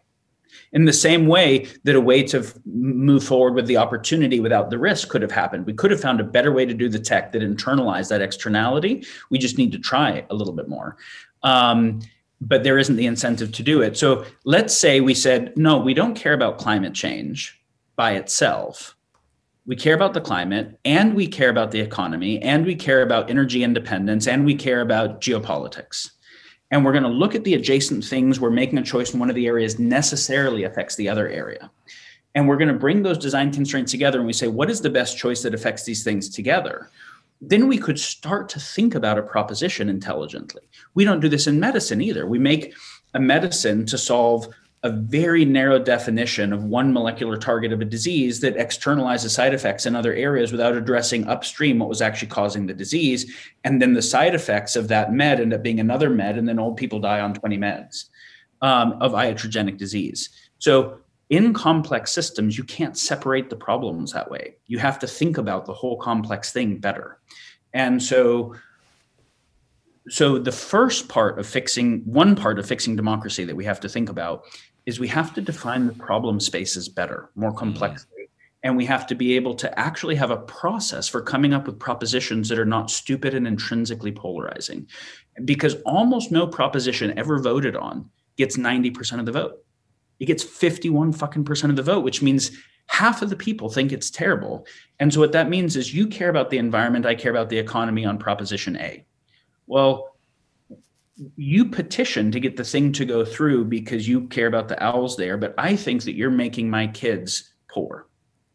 you're my fucking enemy now, and I'll fight against you. Now, all the energy goes into internal friction, fighting against each other. And any other country that's willing to be autocratic and force all their people onto one side will just win. And we will increasingly polarize against each other over something where we could have found a more unifying solution. Now, this is fascinating. For one thing, you blazed by it there, but I think so. There's a place where Jim Rutt tells me that some place that you and he overwhelmingly agree also, but there's a place in which you and he have hung up, where he says that you believe that a properly architected system can do away with the trade-offs. No. Right? Right. I think I just heard you give the answer that he must have understood to be that, but wasn't it. Am I right that the answer... There are lots of times when you don't see a trade-off because you have two characteristics, both of which are suboptimal, and you could improve them simultaneously. And so it looks like there's no trade-off between them. If you push it far enough, you'll eventually reach the efficient frontier where you do have to choose. But if you're not near the efficient frontier, there's no reason to treat it as a trade-off. Is that... Yes, I'm not saying that we get out of having constraints. I'm saying we can do design by constraints much better than we currently do. And so I'm saying that there's a lot of things that we take as inexorable trade-offs that aren't. Well, so you and I will have to chase this down at some point. My argument will be any two desirable characteristics have an inherent trade-off between them, even if you never see it, right? There are reasons you wouldn't see it, but that if you push these things far enough, you'll find that there are no desirable things that can be components of the same mechanism that will not exhibit a trade-off relationship, right? This is interesting. Initially, I don't agree with that at all, but I'm sure you've thought about it a lot, so I'm curious why you say it. Well, let me give you the example I used to battle my friend Scott Pecure over with this, which is he said, why can't you make a car that's the fastest and the bluest, right? And it, the first time I heard that, I was like, well, okay, maybe blue is trivial enough, but it's not. In fact, if you wanted to make a car that was the fastest, and by fastest, let's say fastest accelerating, well, you're going to have to decide how to paint it. If you also decide that there's some color of blue that is bluest, and you want the car to be that color, well, then it has done a lot of the choosing of what paint you're going to put on it at the point you decide to paint it that color. That paint will have components that will weigh something, right? The chances that the bluest, whatever you define that to be, is also the lightest and has the best laminar flow characteristics are essentially zero, right? Because they're an infinite diversity of colors. They will be made out of a wide variety of materials, and the chances that the blue just happens to be the one that is lightest and has the best, slipperiness relative to the wind are going to be vanishingly small. And that means that if you want to make truly the fastest car, its color will be chosen by whatever paint has the best characteristics. And if you want to make it the bluest as well, you'll make some tiny compromise that will probably not matter to you, but it's there. So the trade-off is there even if we don't see it. But here's the thing, Daniel. I discovered many years after my argument with Scott was long since put to bed that I was right about this. And the way I found out was that there is a case where the Navy wanted to set the time to climb record for an aircraft. And they took an F-15 and they souped it up a little bit. And in order to set basically the vertical climb rate of this aircraft, they stripped the paint off it. And so if you look at pictures of this aircraft in its record-setting run, it isn't any particular color. It's many different colors because effectively you've got the bare metal underneath with the paint stripped off it to save however many pounds of paint they were able to remove. Okay, there are 3 points that come up to address my initial thoughts on this here. So one is, with this particular case of a car, the difference between the blue and the optimal color might be at the boundary of measurement itself. Yep. And so while it's true that it might not be a perfect optimum of both at the level of like a nanoscale optimization, it is irrelevant to the scale of choice making for the most part. And when we look at something like 100%. And when we look at something like Tesla cars that became faster off the line than Ferraris and safer than Volvos and greener than Priuses at the same time, you could see that ground up design, just doing a better job of ground up design, was able to optimize for many things simultaneously so much better. Now, had they made it less comfortable, could it be faster still? Sure, of course. So it's optimizing for a product of a bunch of things together, but still in a whole different league than things had been previously. Now, well, wait. First of all, this is beautiful, okay? Because this is exactly what I was hoping for, okay? This is a question of us tripping over each other's language. Jim misunderstood what you were saying, right? And he asked me about it, and I said, yeah, Daniel can't be right about that if he's saying what you think he's saying. But of course, it wouldn't make sense that you would think that you could. So your point about this being trivial, you're in complete agreement with me, and I suspect it would take nothing to get Jim to agree to that formulation as well. Wait, there's a difference. There's one more thing I have to say here. Okay. Of course, I'm not pretending that thermodynamics don't exist, right? And that once you get down to the quantum scale arrangement of a thing, that orientation in one direction doesn't have effects on other things. Duh. Yep. There's a difference also between the blue and fast are two different preferences that are arbitrary, that both want to be associated with a car, that don't have some intrinsic unifying function. And we can say blue is a thing that's reasonable to be preferential about, color. Whereas I would say that there are some characteristics that have a synergistic effect, that increasing one increases the other one because of the way they are part of a overall increase in system integrity. And so synergy is the key concept I'm trying to bring about here, which is behavior of whole systems more than the sum of and unpredicted by the parts taken separately. So when I say I'm looking for synergistic satisfiers, the idea that I have X amount of input and that input has to be divided between these various types of output and it's linear is nonsense. I can have X amount of input and have something where the total amount of output has increased synergy based on the intelligence of the design. The question of how do we design in a way that is optimizing synergy between all the things that matter becomes the central question. Yes, which is, of course, the central question that selection must be dealing with in generating complex life.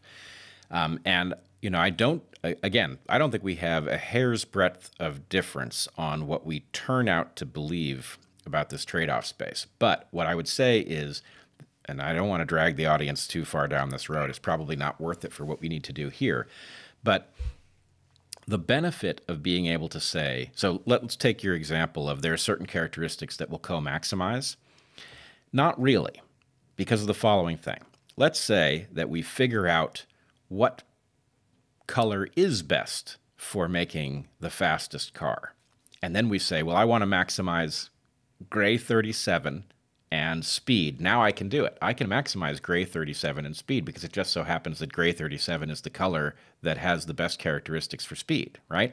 But then the point is you can't separate these two things. Whatever characteristic it is you're actually maximizing, you've just found two aspects of it. So your point about synergy is that perfectly aligned characteristics, yes, we could describe that joint, that fusion of those two things as one thing, and we could maximize it, right?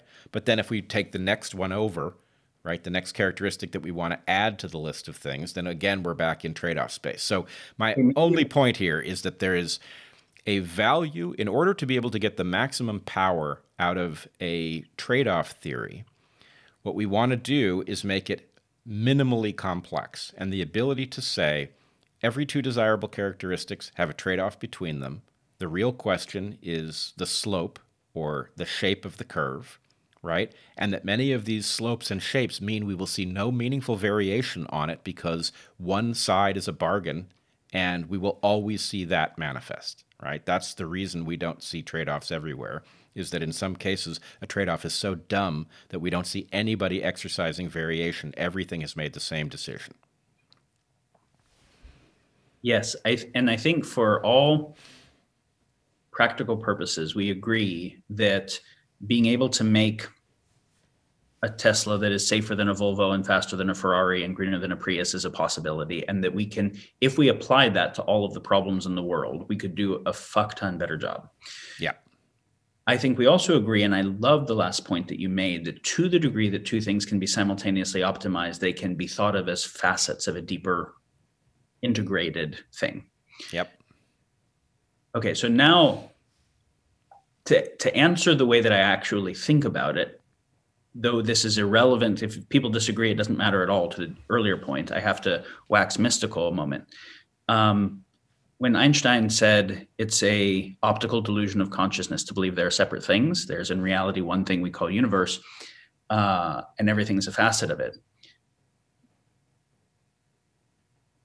If I look at the real things that we have theory of trade-offs between in the space, in the social sphere and the associated biosphere that we're a part of. So let's say we talk about, in the very beginning of our conversation, individual. What would optimize my individual well-being, and what would optimize the individual, and what would optimize the well-being of all humans? I believe that I only find that those are differently optimized if I, again, take a very short-term focus.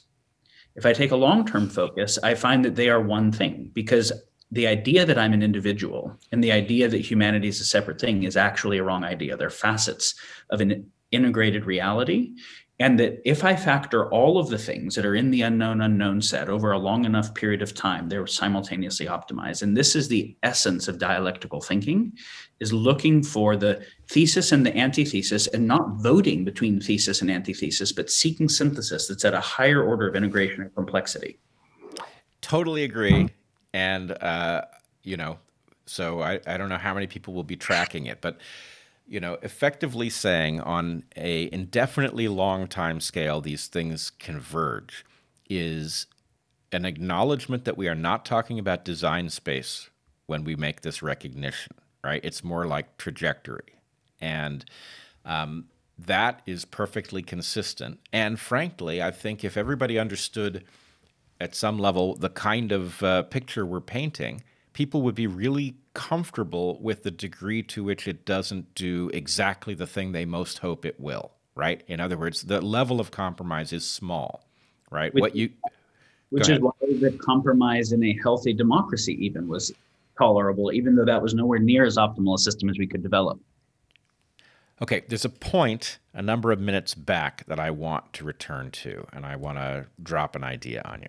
It's actually a place where something you said caused me to complete a thought that I've been working on for some time. So the thought as it existed is that markets are excellent at figuring out how to do things, and they are atrocious at telling us what to do. In other words, they will find every defect in human character and figure out how to exploit it if you allow them to do that. But when you have a problem that you really want solved, right? How can we make a phone that doesn't require me to be plugged into the wall, allows me to get a message across a distance to report an emergency, whatever? Markets do a better job than we could otherwise do of figuring out what the best solution is. And so in some sense, the question is, how can we structure the incentives around the market so that markets only solve problems that we want them to solve, but they can be free to solve them well? And what I think I realized in this conversation here is that in some sense the role of the citizenry in a democracy is to discuss the values that we want government to deploy incentives around. In other words, the people, by deciding what their priorities are, what their concerns are, which problems are top of the list to be solved, and which ones could take a back seat, that's the proper thing that we are to be discussing, that the role of government, freed from corruption, would be to figure out what incentives will result in the best return on our investment, structuring the incentives of the market, and then the market can be freed to solve the narrowest problems on that list. And I think we fail at every level here, but from the point of view of what we're actually shooting for, I would say it's somewhere in that neighborhood, that division of labor between the citizens, the apparatus of governance, and the market. I'm suffering a little bit here because there's like 10 simultaneous threads that I really wish we could address that are important. And I know we're going to open up more in starting. It would be really fun to go through the transcript of this and come back to the most important threads. Might be worth doing, actually. So first, I want to say something against heterodox market theory is I don't think the market is the best system for innovation of a known what. And I think World War II and the Manhattan Project is a very clear example, and the Apollo Project. And our failure at fusion, I would say. That the point you're about to make, to me, fusion would be our top priority because it's the only plug-and-play solution to a large piece of our problem. And the fact that we, decade after decade, are awaiting a proper fusion solution says, you know, despite the fact that the market could potentially solve it, the problem is the investments are too large on the front end and the reward is too delayed for the market to actually even recognize the problem correctly. Venture capital is not going to put up the amount of money that a nation state can for the amount of time that's necessary. And when you look at the very largest jumps in innovative capacity, a lot of them happen by nation state funding, not market funding. And then a market emerging in association with kind of government contracting. And so if we look at why the Nazis were so technologically farther ahead than everyone else going into World War II, with the Enigma machine in the beginning of computing, with the V2 rocket, it was not a market dynamic, it was a state dynamic where they invested in science and technology development for a long time, which is why this tiny little country with limited industrial supply capacity had more technological advancement than the Soviets or the US. And it was our ability to steal their shit and rip it off and then be bigger than them that was a big part of how we were able to succeed in the war effort. And so that's a clear example that like computers were developed by a state, not the market. Right. Well, hold on a second. I want to be careful because I don't want to falsify something that isn't false. I again think this is a place where our mappings, or at least the language surrounding them, is going to upend us, because this sounds like a place where a government is capable of generating a massive incentive to cause a problem to be solved that the market won't even find on its own, right? So that does not strike me as inconsistent with what I was just saying. The state recognizes there's a problem, creates an incentive big enough to find the solution, and that incentive can be big enough to cause people to get different degrees than they would otherwise seek. And but so in these cases, it wasn't like, so let's take the Manhattan Project. It wasn't private contractors that solved it because the government had made the incentive. It was actually government that solved it. It was government employees. And so this is an important distinction. NASA was not a private space contracting thing that did the Apollo project. It was a government project. So I would say the largest jumps we ever made in tech did not happen in the market for the most part. Well, so then I guess the test of your falsification here is the following question. If the Manhattan Project had consisted of a state yanking people out of their beds and standing over them with rifles, would it have worked? I mean, and maybe, you know, the Russian version is closer to that. But I think the point is you still have a system of incentives correctly solving a problem that the market would not have found on its own, and no entity in the market would have been big enough to solve. So I still see it as consistent, but you might convince me otherwise, especially if it turns out that a negative incentive would be just as effective at creating the solution. There's a story that people don't innovate well under duress. That innovation requires executive function and prefrontal function, and if they're too limbically oriented, they won't innovate well, which is one of the reasons why we need an open society. And I think there's probably some truth to this, but less truth than we would hope. I believe it was called the Sharashka system, which was a Russian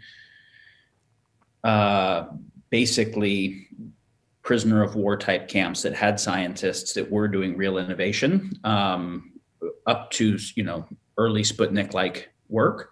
So we know that people under rifled arrest can innovate. We know that people conscripted by draft into an army can actually innovate on behalf of the military. Now, I think that it's true that something more like a market will explore more edge cases that are not known what's and come up with interesting things, whereas the centralized thing can do a better job sometimes of existing what's that require very high coordination. Because if you look at the Manhattan Project, the scale of the budget and the scale of coordination, no company has that. And a bunch of companies competing for intellectual property and whatever, it wouldn't have worked. Right. One of the reasons I bring this up is because there's a whole bunch. You mentioned fusion, whether it's fusion or whether it's thorium or whether it's closer to room temperature superconduction or any of the things that could possibly generate, whether it's 65% efficient photovoltaic through nanotech.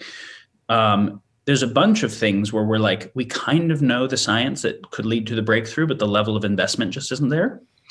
And I think there's a heap of examples like this where the percentage of the budget of the national budget that used to go to R&D has went down a lot, and it shouldn't. And the Apollo project was kind of the last thing of its type.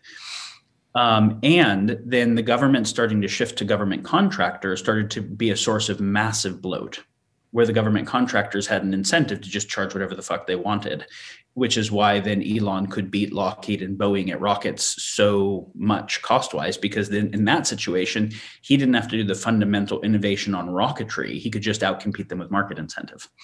And then that could create enough money for iterative innovation. I think fundamental innovation of certain scales does require larger coordination than markets make easy. Okay, so then I want to modify what I said, because you've convinced me I didn't have it right in the initial one. So the point then is you have to extend the governmental structure so that it can deal with two types of market failure. One surrounding the natural system of incentives, which will cause you to innovate things that do net harm, for example. And the other is a failure where the scale of the market is not sufficient to solve certain problems that are in our collective interest to solve. Yes, and we don't want to give the government that much power because we don't trust that kind of authority. But that's because the people aren't checking the government, which comes back to the thing that we talked about earlier. And now this becomes one of the central questions of the time is, what is the basis of legitimate authority and how do we know? And what is the basis of warranted trust? Because we all know what it means to have trust that isn't warranted. Everyone who disagrees with us, we think that their trust isn't warranted, right? Like if we're on the left, we think people who trust Trump, it's unwarranted. And they think that the people who trust the FDA or vaccine scientists or the CDC have trust it's unwarranted. We also know that legitimate authority, the idea of legitimate authority is so powerful to be able to be the arbiters of what is true and what is real, that anyone who is playing the game of power has a maximum incentive, however successful they are, to be able to capture and influence that for their good. We also know that it's possible to mislead with exclusively true facts that are cherry-picked or framed. So Absolutely. I can cherry pick facts on one side or the other side of a Gaussian distribution and tell any story I want that will make it through a fact checker. So fact checking is valuable, but not even close to sufficient.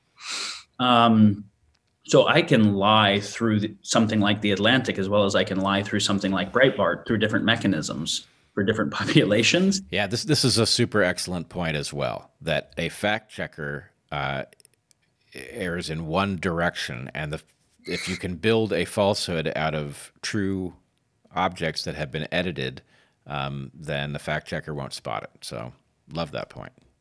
And so I can do a safety analysis on a drug, and I'm not looking at every metric that matters. I'm looking at some subset of the metrics, and it might be that it's safe on those metrics, but all-cause mortality increases, life expectancy decreases, but I only did the safety study for 2 years, so I wouldn't notice that. So I can say, no, methodologically, this was perfect and sound. It just also doesn't matter because I wasn't measuring the right things. Right, and so this also basically what you have just said means that the replication crisis can be understood as a mechanism for generating data which can be cherry-picked to reach any conclusion you want about the effects of this intervention or that intervention, right? Because effectively what you have is the ability to choose between experiments where sampling error will result in both outcomes being evident somewhere. This is another one of those, is it conflict theory or information or mistake theory thing, is I can intentionally manipulate an outcome that looks methodologically sound and then say, oh, we just didn't know those factors, right? I'm not saying that whether that's happening or not, it certainly can happen. Okay, so now we get back to, so what is how do you have a legitimate authority that has the power of being the arbiter of what is true and real and all the power that's associated and have it not get captured by power interests? Is a very, very important question. How in the name of the Bible and Christendom and Jesus saying, let he who has no sins cast the first stone, did we do the Inquisition, right? Like weird mental gymnastics by which the authority of that thing was able to be used for the power purposes of the time. And so now when you start to have increasing polarization between the left and the right, and historically more academics being left leaning and the social scientists, the social sciences being so complex that you can cherry pick whatever the fuck you want and do methodologically sound and yet still misrepresentative stuff, then you say, is that actually a trustworthy source? And then we say, okay, well, do we want a bunch of wacky theories going out over Facebook and Twitter and whatever, or do we want to censor it? Well, if we censor it, who is the arbiter of truth that we trust? If we don't censor it, we're appealing to the worst aspects of everyone and making them all worse in all directions. Like those both suck so bad. And that's the oppression or chaos, right? And the only answer out of the oppression or chaos is the comprehensive education of everyone in the capacity to understand at least three things. They have to increase their first person, second person, and third person epistemics. Their third person epistemics is the easiest. Philosophy of science, formal logic, their ability to actually make sense of base reality through appropriate methodology and find appropriate confidence margin. Second person is my ability to make sense of your perspective. Can I steel man where you're coming from? Can I inhabit your position well? And if I'm not oriented to do that, then I'm not going to find the synthesis of a dialectic. I'm going to be arguing for one side of partiality, harming something that will actually harm the thing I care about in the long run. And then first person, can I notice my own biases and my own susceptibilities and my own group identity issues and whatever well enough that those aren't the things that run me? When I look at kind of the ancient Greek Enlightenment, the first person was the Stoic tradition. The second person was the Socratic tradition. The third person was the Aristotelian tradition. There's a mirror of all those in modernity. We need a new cultural enlightenment now that where everyone values good sense making about themselves, about others, about base reality, and good quality dialogue with other people that are also sense making to emerge to a collective consciousness and collective intelligence that is more than our individual intelligence. And so that we have some basis of something that isn't chaos, but that also isn't oppression because it's emergent more than imposed. So it's cultural enlightenment or bust as far as I'm concerned. All right. So I don't disagree with you fundamentally, I believe. This is a place where when I say my version of this, which is much less sophisticated in some ways and focused elsewhere, but when I say my version of it, I lose people. Because my version of it is something like what we need to do is doable. We can see the trajectory from here. You can't see the objective, but you can see the direction to head. And it will take 3 generations to get there, right? I agree. What you're describing, you couldn't just simply take that curriculum and infuse it into any system we've got and have any hope of people learning it or giving a shit about it or whatever. It wouldn't work. So you have to build the scaffolding that would allow a population to be enlightened in this way such that the governance structure you're imagining might arise out of it could flourish.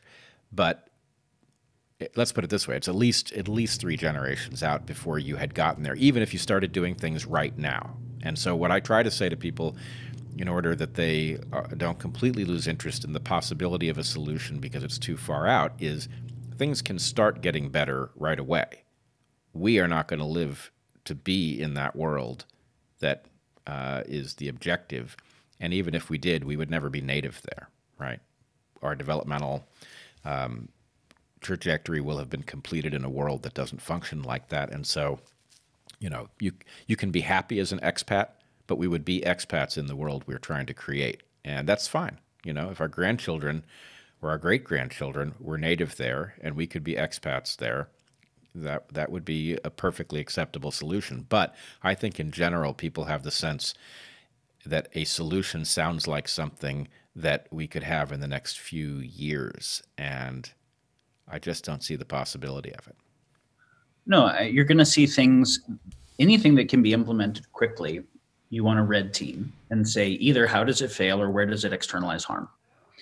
And also, what arms race does it drive of whoever doesn't like it?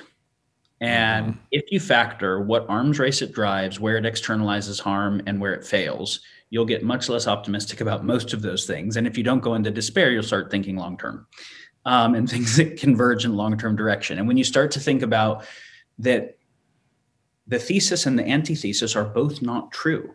They have partial truth, but they are not actually true. Synthesis is in the direction of more integration of truth, and still not true, but in the direction of, if I optimize for one of these, it will externalize harm in a way that messes the whole thing up, right?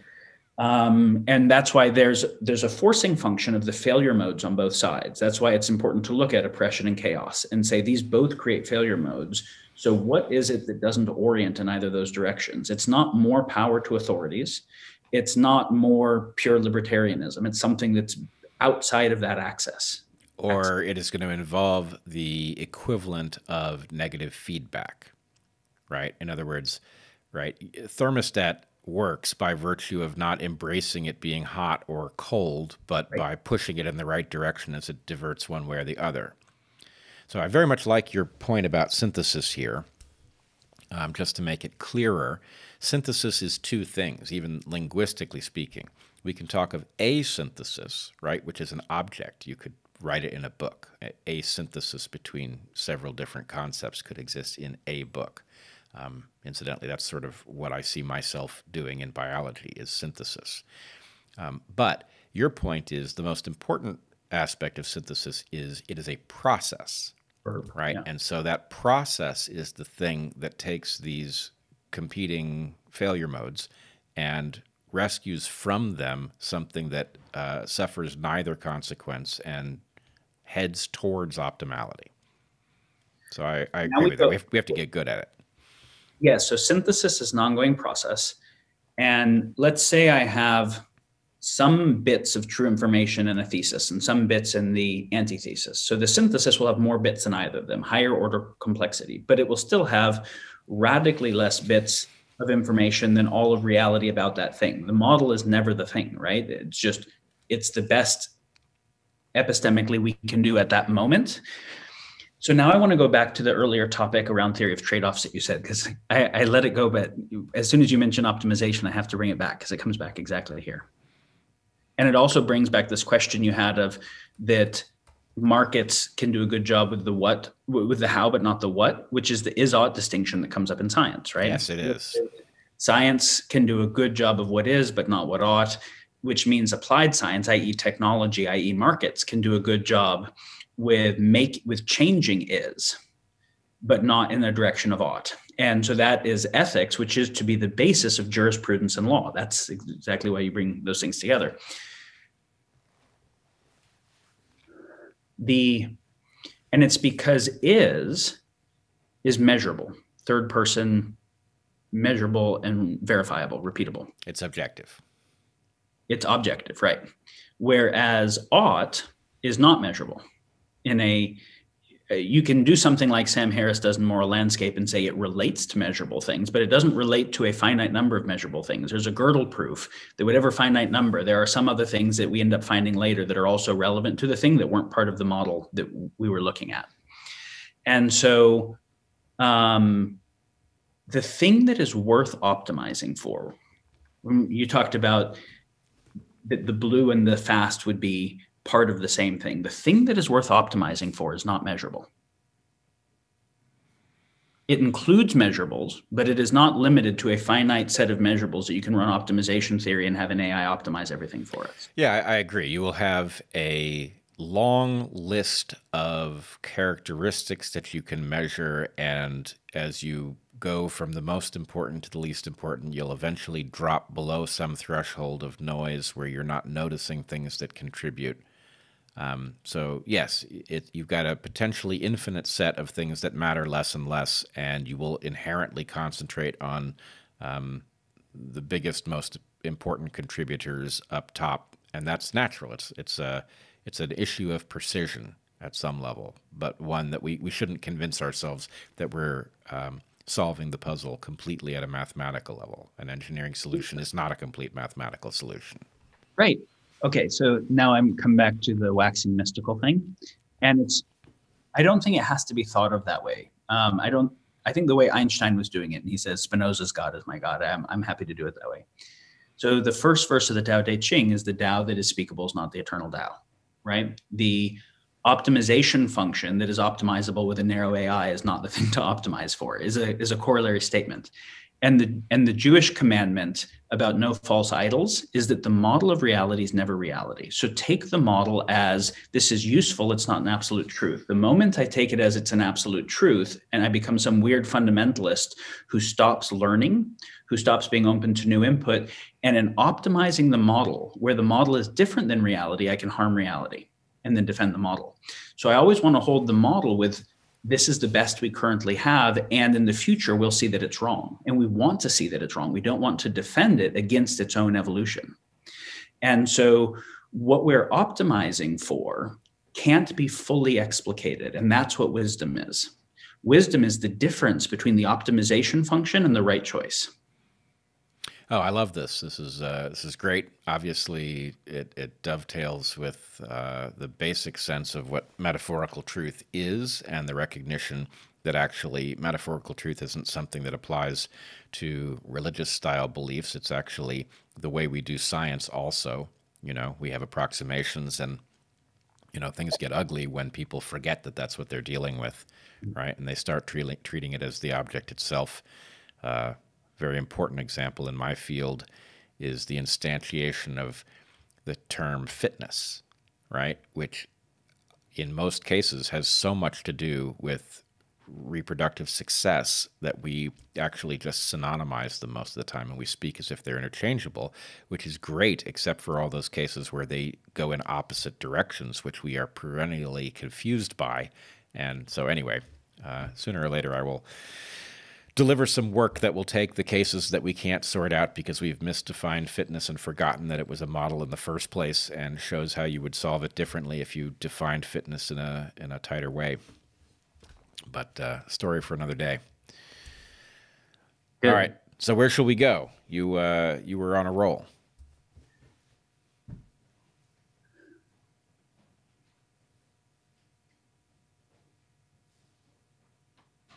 So you'll see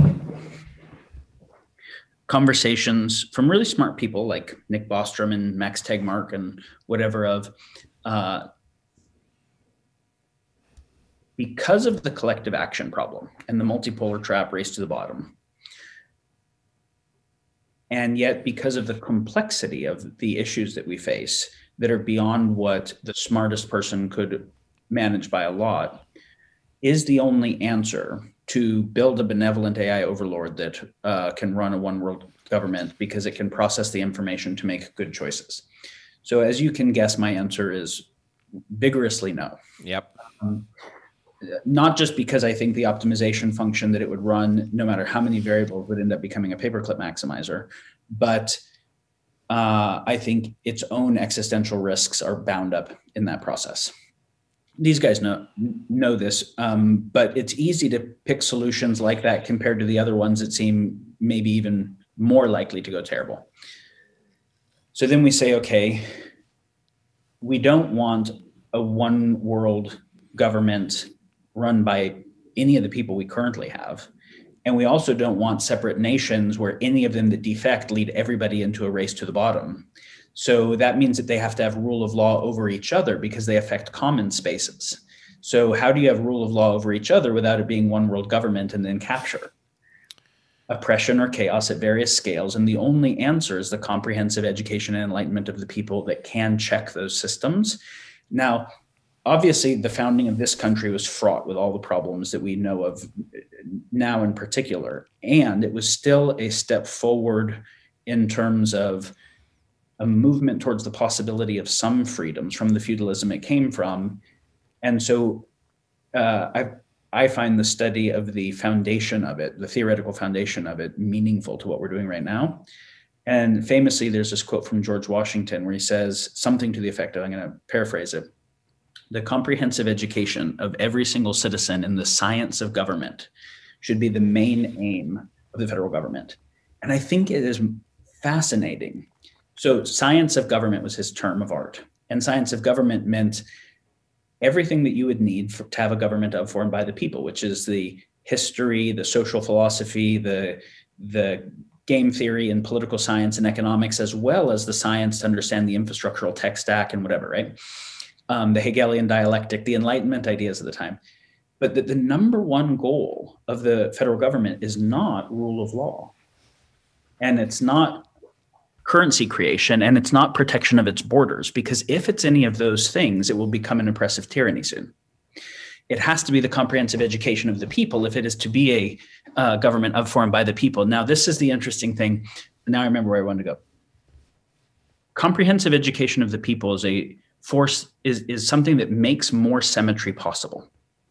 Symmetry of power possible. It's a increasing people's information access and processing is a symmetry increasing function. So everyone who has a vested interest in increasing asymmetries has an interest in decreasing people's comprehensive education in the science of government. And so now let's look at the education changes that happened following World War II in the US.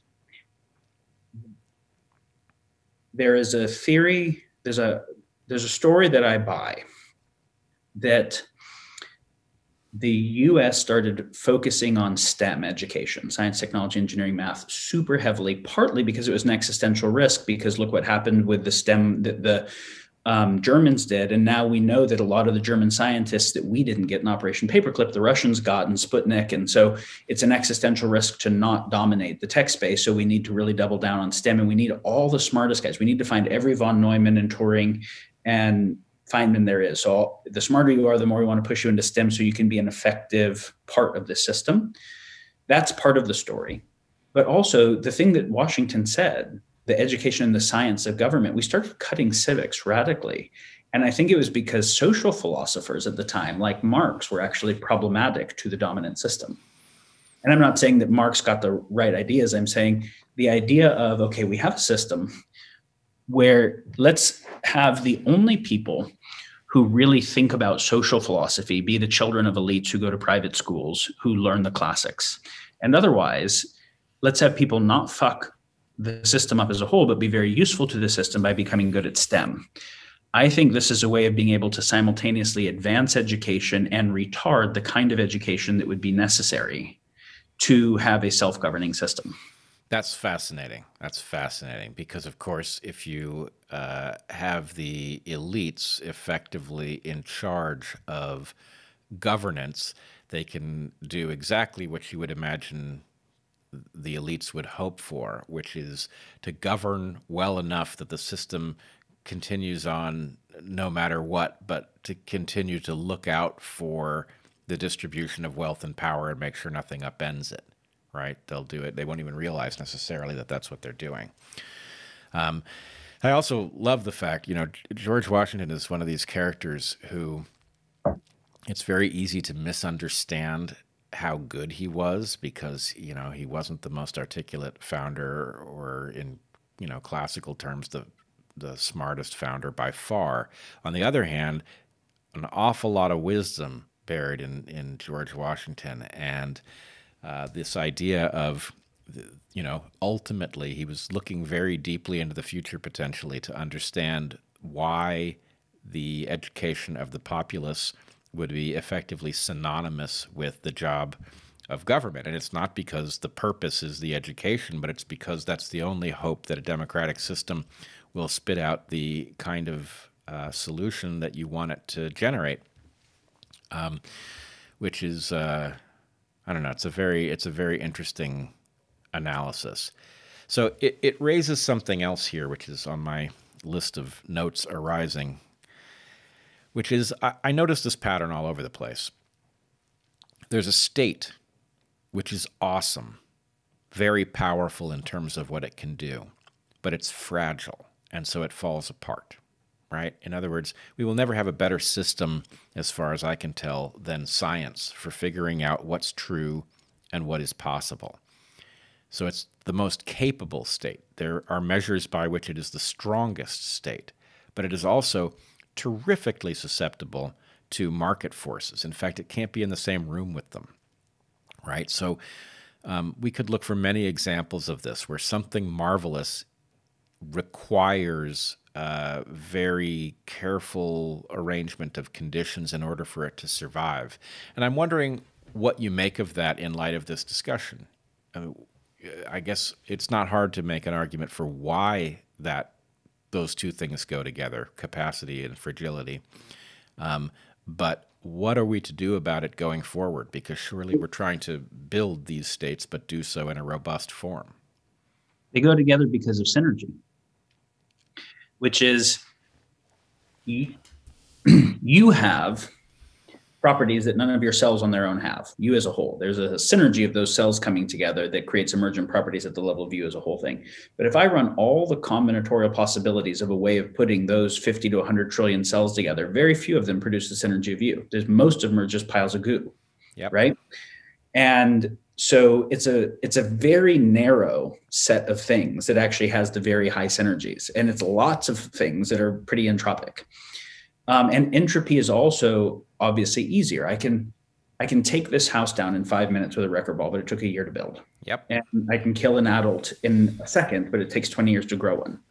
So this is why the first ethic of Hippocrates and of so many ethic systems is first do no harm, then try to make shit better, but first do no harm. If you can succeed at the maintenance function, then you can actually maintain your progress functions.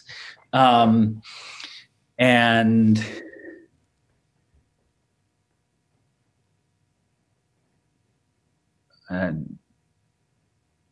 come back to where you were going with that. Well, so here's what I'm after. I agree with your basic entropic analysis that it is easier to destroy than to build. The number of states that work is vastly exceeded by the organization of the same pieces that don't. But what I'm wondering about is there, in effect, one has to be able to build a system that is resistant to that. In other words, and life does this, right? Living creatures manage to fend off entropy beautifully. And the fact we need a governmental structure that has that same trick, and we haven't seen it yet. And the question is, unfortunately, I fear that it is almost a prerequisite that if you build the capable structure and you haven't built the thing that protects it first, then it will be captured before the wisdom develops to preserve it against that force. And now I remember why I used the analogy of the body. What I'm going to say here is wrong, so let's just take it as a loose metaphor. Let's take in the body that the closest thing to top-down organization is neuroendocrine system. But there's a bunch of bottom-up that is at the level of genetics and epigenetics and cellular dynamics and whatever, and that there is a relationship between the bottom-up and top-down dynamics. Well, obviously, I can take a cell out of a body and put it in a dish, and it has its own internal homeodynamic processes. It's dealing with entropy on its own. They don't need a top-down neuroendocrine signal for how they do that. So let's say we tried to make a perfect top-down neuroendocrine system, and the cells had no cellular immune systems or redox signaling homeodynamics or or anything else, you would die so quickly, right? There is no way to have a healthy body at the level of the organization of all the cells if the cells are all unhealthy. And that's the comprehensive education of the individual thing we're talking about. Can you make a healthy system of government as a system? Can you just get the cybernetics right that is separate than that which develops all of the individuals and the relationships between them? And the answer is definitely not. Okay, agreed. But then here's the problem that I'm trying to articulate. Okay, so we agree that the cells have to be coherent in and of themselves, that there has to be a fractal aspect to this organization of things across many scales, from the individual up to the body politic. But if it is true that the key to making that work is that individuals, which are analogous to cells here, have to be educated in the nature of governance, the theory of governance, in order for this to work, how would they end up that way? Well, they would end up that way because governance will have created the conditions that would cause that education. So are we not now saying that what is necessary in order for the system to function is that the system is already functional in order that it can generate the conditions necessary? No, there's no hole in the bucket situation. There is a recursive situation between bottom-up and top-down dynamics. And so let's take the classic dialectic that relates to right and left. It's not the only one, of individual and collective for a moment. And say, okay, fundamentally the right is more libertarian, individual, pull yourself up by your bootstraps. We want to have advantage conferred to those that are actually doing, they're conferring their own advantage and doing well. And then the left model, the more socialist model, is, yeah, but people who are born into wealthy areas statistically do better than people who are born into shitty areas in terms of crime and education and access to early healthcare and nutrition and all those things. And you can't libertarianly pull yourself up by your bootstraps as a infant or a fetus. And so let's make a system that tends to that well. But then the right would say, but we don't want something like a welfare state that makes shitty people, that just meets their needs for them and orients them to lay on the couch all day and do TV and crack. Okay. I think it's mind-bogglingly silly that we take these as if they are in a fundamental theory of trade-offs as opposed to a recursive relationship that can be on a virtuous cycle. What we want to optimize for is the virtuous cycle between the individuals and the society. So that, do we want to create social systems that take care of individuals but make shittier people? No. Do we want to create social systems that condition people that have more effectiveness and sovereignty and autonomy? Yes. And do we want to condition ones that in turn add to the quality of society? Yes. So we don't want to make dumb social systems, right? So a social system that is more welfare-like is much dumber than a social system that provides much better healthcare and education and orientation towards opportunity for advancement rather than towards opportunity towards addiction cul-de-sacs. And so we already have some people, all the listeners of your show, I think, we already have some people who are trying to educate themselves independent of not having a government that is doing that. And this is why I say it has to start at culture before state or market. It has to boot in that direction. So those people can start to work together to say, how do we influence the state? And to start to then influence better education for more people, better media and news for more people. And how do we influence it to affect market dynamics, where the market dynamics are more bound to the society well-being as a whole rather than extractive? Oh, I like this because we actually do see this dynamic. We see people actually seeking out nuance, even though we're told that they won't do it. And so the other thing we're seeing is, for various reasons, including COVID, the absurdity of the educational system that we have is being revealed in a way that it never has been before. So many more people are recognizing that school will flat out waste your time if you give it that opportunity.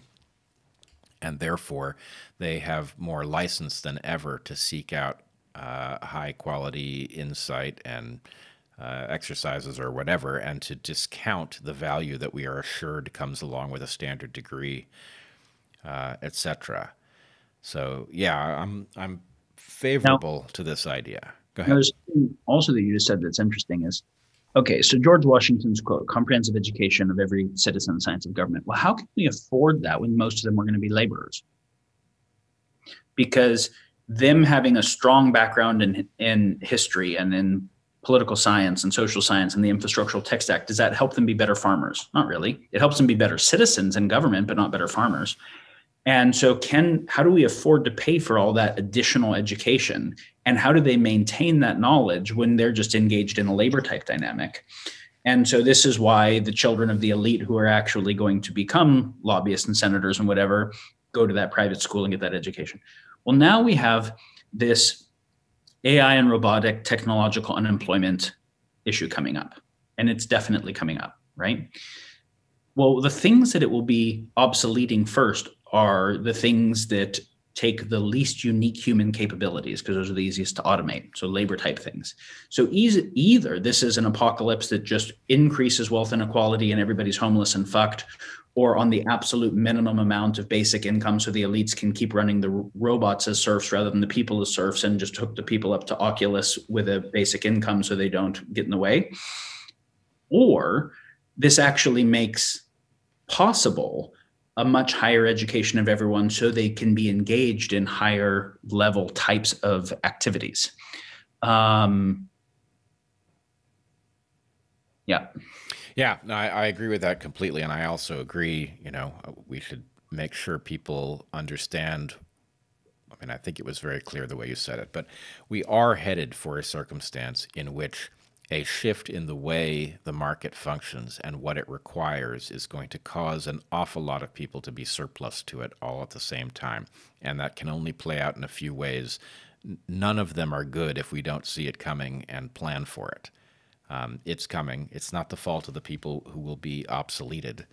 And so, in any case, yes, this makes sense. COVID, you were mentioning, you look at COVID and you look at how many small businesses shut down and how much unemployment happened, and then how much the market rallied because 6 companies made all of the money of the market. And if you take those companies out, the entire stock market is down, but it's cap weighted. And you basically have network dynamics, Metcalfe law dynamics, creating winner take all economies where you have one winner per vertical. The wealth consolidation, the wealth inequality has progressed so rapidly that the measurements of GDP and market success and the measurements of quality of life are totally decoupled. They're moving in opposite directions in really important ways. When you combine how intense that is, and that, of course, the forces with the most money are the hardest to regulate because they have the best lawyers and the ability for offshore accounts and for lobbying and whatever else. So how do you do anything about this? Combined with the fact that the debt to GDP ratio is unfixable, you realize that a reset of our systems will happen because this system cannot continue. And we can either do a proactive one or we get the reactive one. And the reactive one is worse. The reactive one is going to inherently be arbitrary and therefore much more violent in every sense of that term. And so, yes, you are programming some kind of unfortunately, none of the terms that one would like are still available to us because Great Reset has obviously been branded in somebody's interest. But yes, we need some sort of a reboot that takes heed of this dynamic and sets us on a path where it doesn't turn into a catastrophe or it doesn't turn into a spectacular win at everybody else's expense for some party or other. And unfortunately, of course, if we circle back to an early part of this discussion, convincing people of the hazard of this, essentially the certainty that something of this sort will happen if we do nothing, that we must do something, that something must be coordinated, that you can't pass it through your inherited lens of, is this left-leaning, is this right-leaning, is this for my team, is this against my team? Convincing people of that is extremely difficult in this environment because, for one thing, everything we would do to convince passes through these platforms that, if they haven't flexed their muscle yet, as soon as we start talking about what would need to be done to save civilization in ways that they can recognize it, they will find ways to oppose it.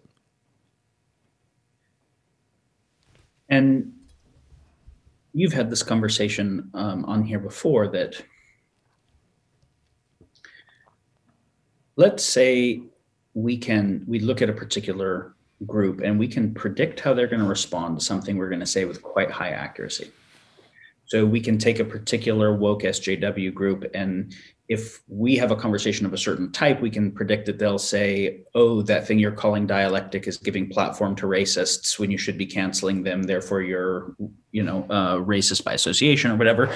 You can take a QAnon group and predict that they are going to say that because we talked to someone that was 4 steps away from Epstein in a network, that we are probably part of a deep state cabal of pedophiles or whatever it is.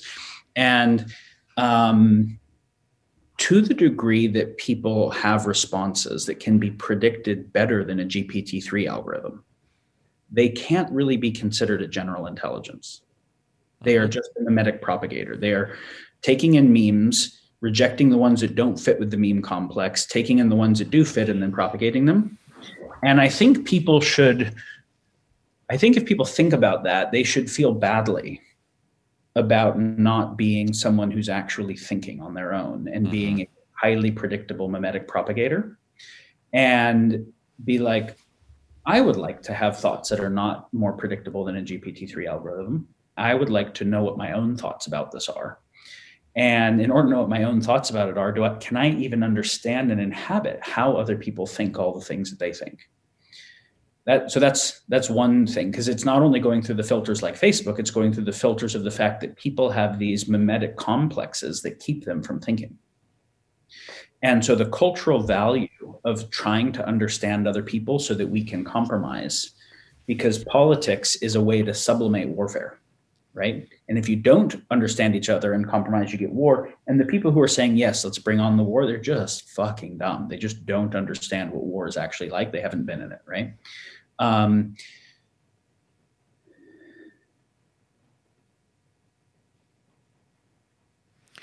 Well, I think you have brought us to the perfect last topic here. Now, of course, I'd like this conversation to go on, and we should pick it up at another date, but the point you make about, if we can demonstrate that we know what you're going to say, then it isn't a thought worthy of a human, right?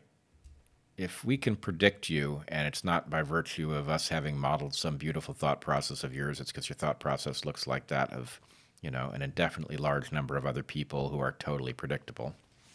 And that's nothing you should be comfortable with. I think this goes back to the question I asked you at first, which is, when you engage in what I would call independent first principles thinking, you immediately run into challenges that somebody who's not deeply involved in such a thing doesn't intuit, right? And so I'm imagining a person, somebody who is decent, who has compassion, has all of the basic capacities you would hope they would have, who has fallen into one of these automatic thought patterns.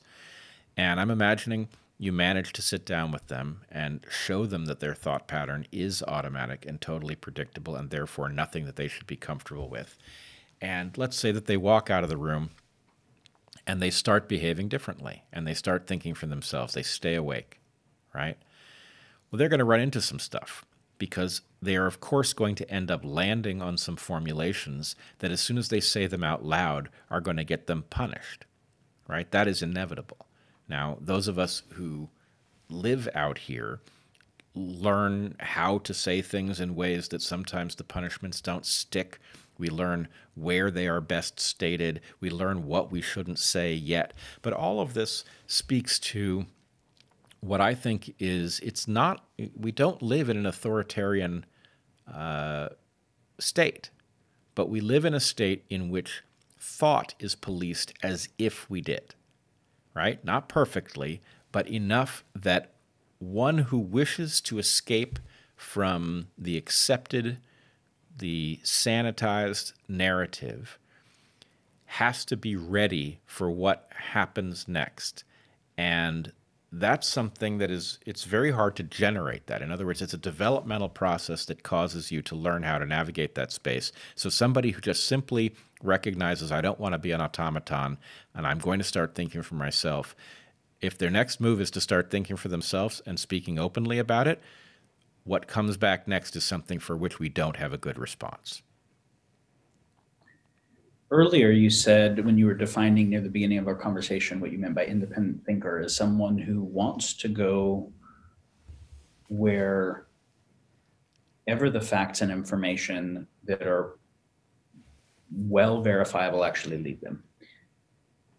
I would say that there's something like the spirit of science, which is a reverence and respect for reality, where I want to know what is real and be with what's real more than I want to hold a particular belief, no matter how cherished or whatever in-group I'm a part of. And the uncomfort of not belonging with the in-group, if I want to belong with anything, I actually want to have a belonging with reality first, and a belonging with my own integrity, and then with those who also share that.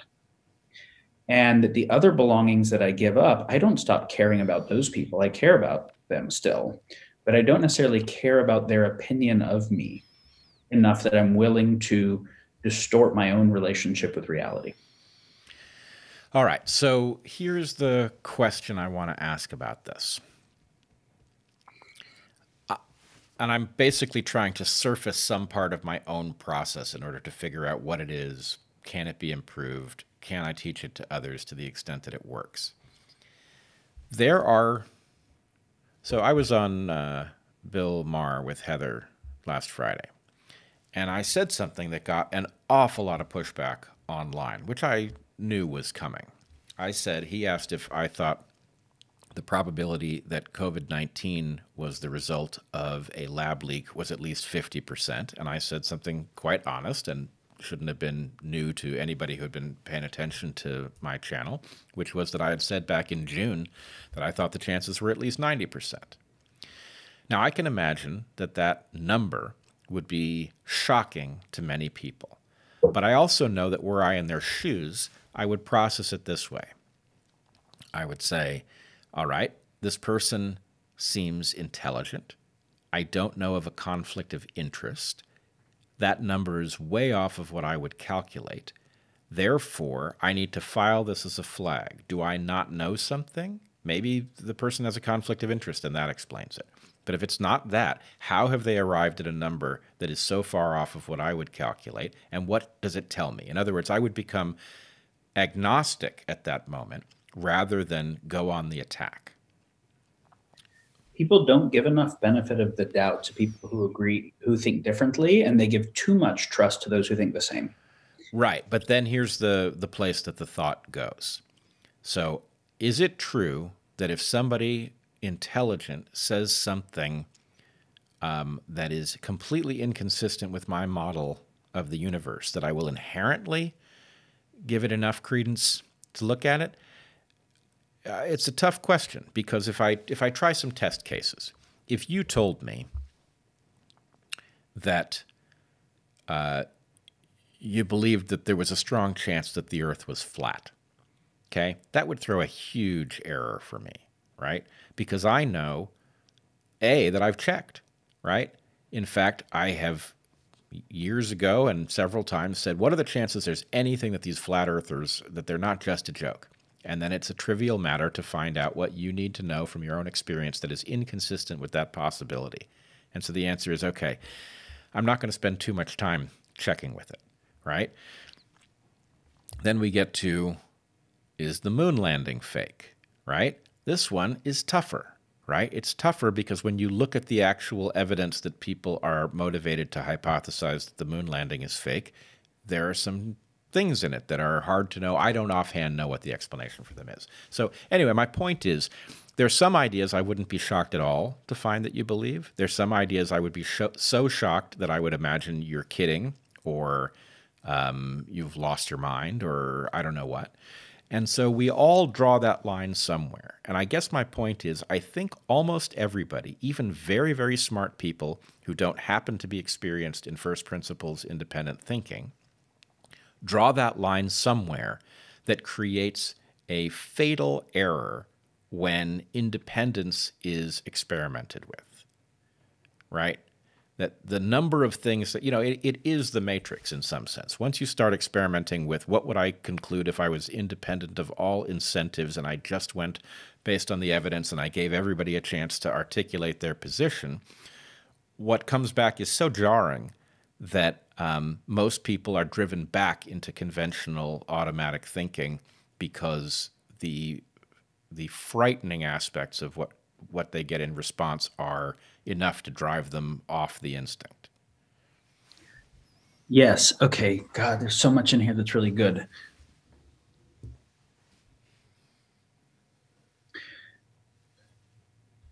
The thing about the flat Earth is that the hypothesis is formally falsifiable.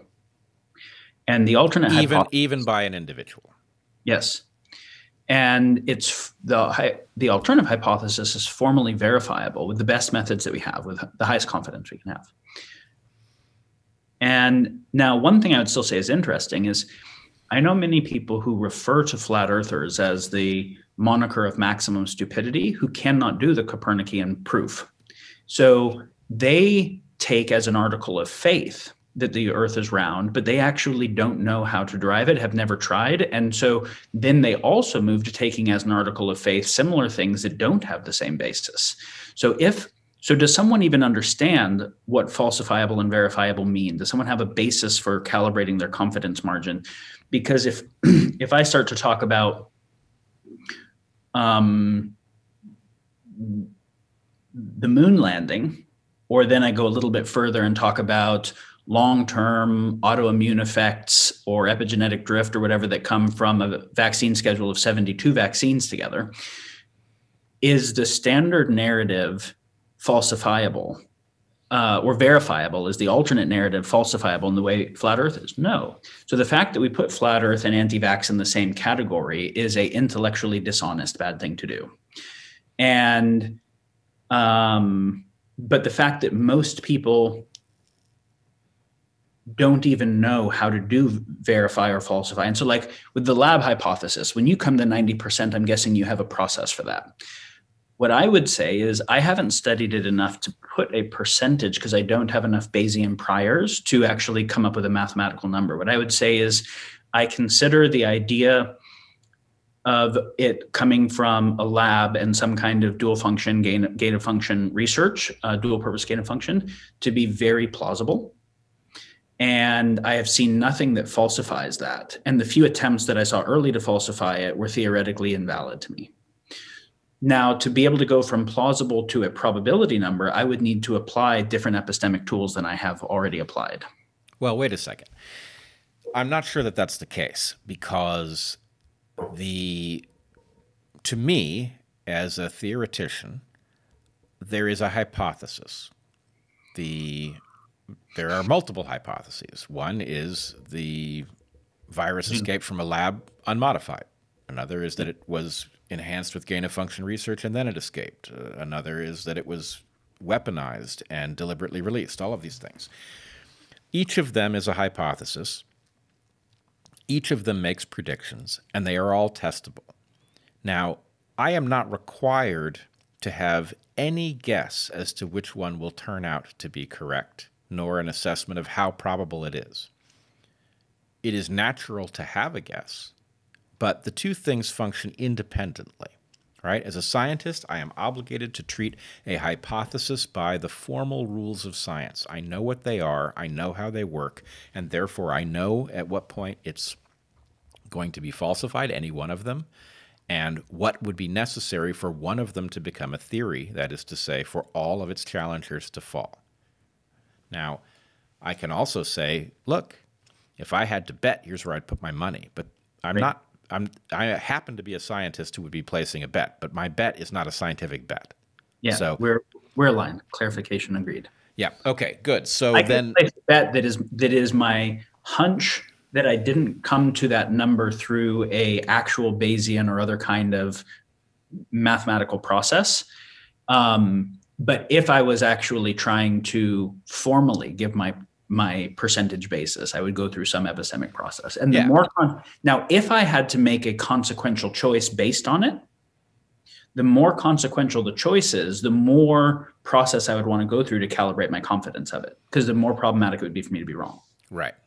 Okay, so that all makes sense. But the ultimate question here is, given that we can see, we want people not to behave in an automatic way, in a way that is below the nature of human cognition's capacity to think and to react.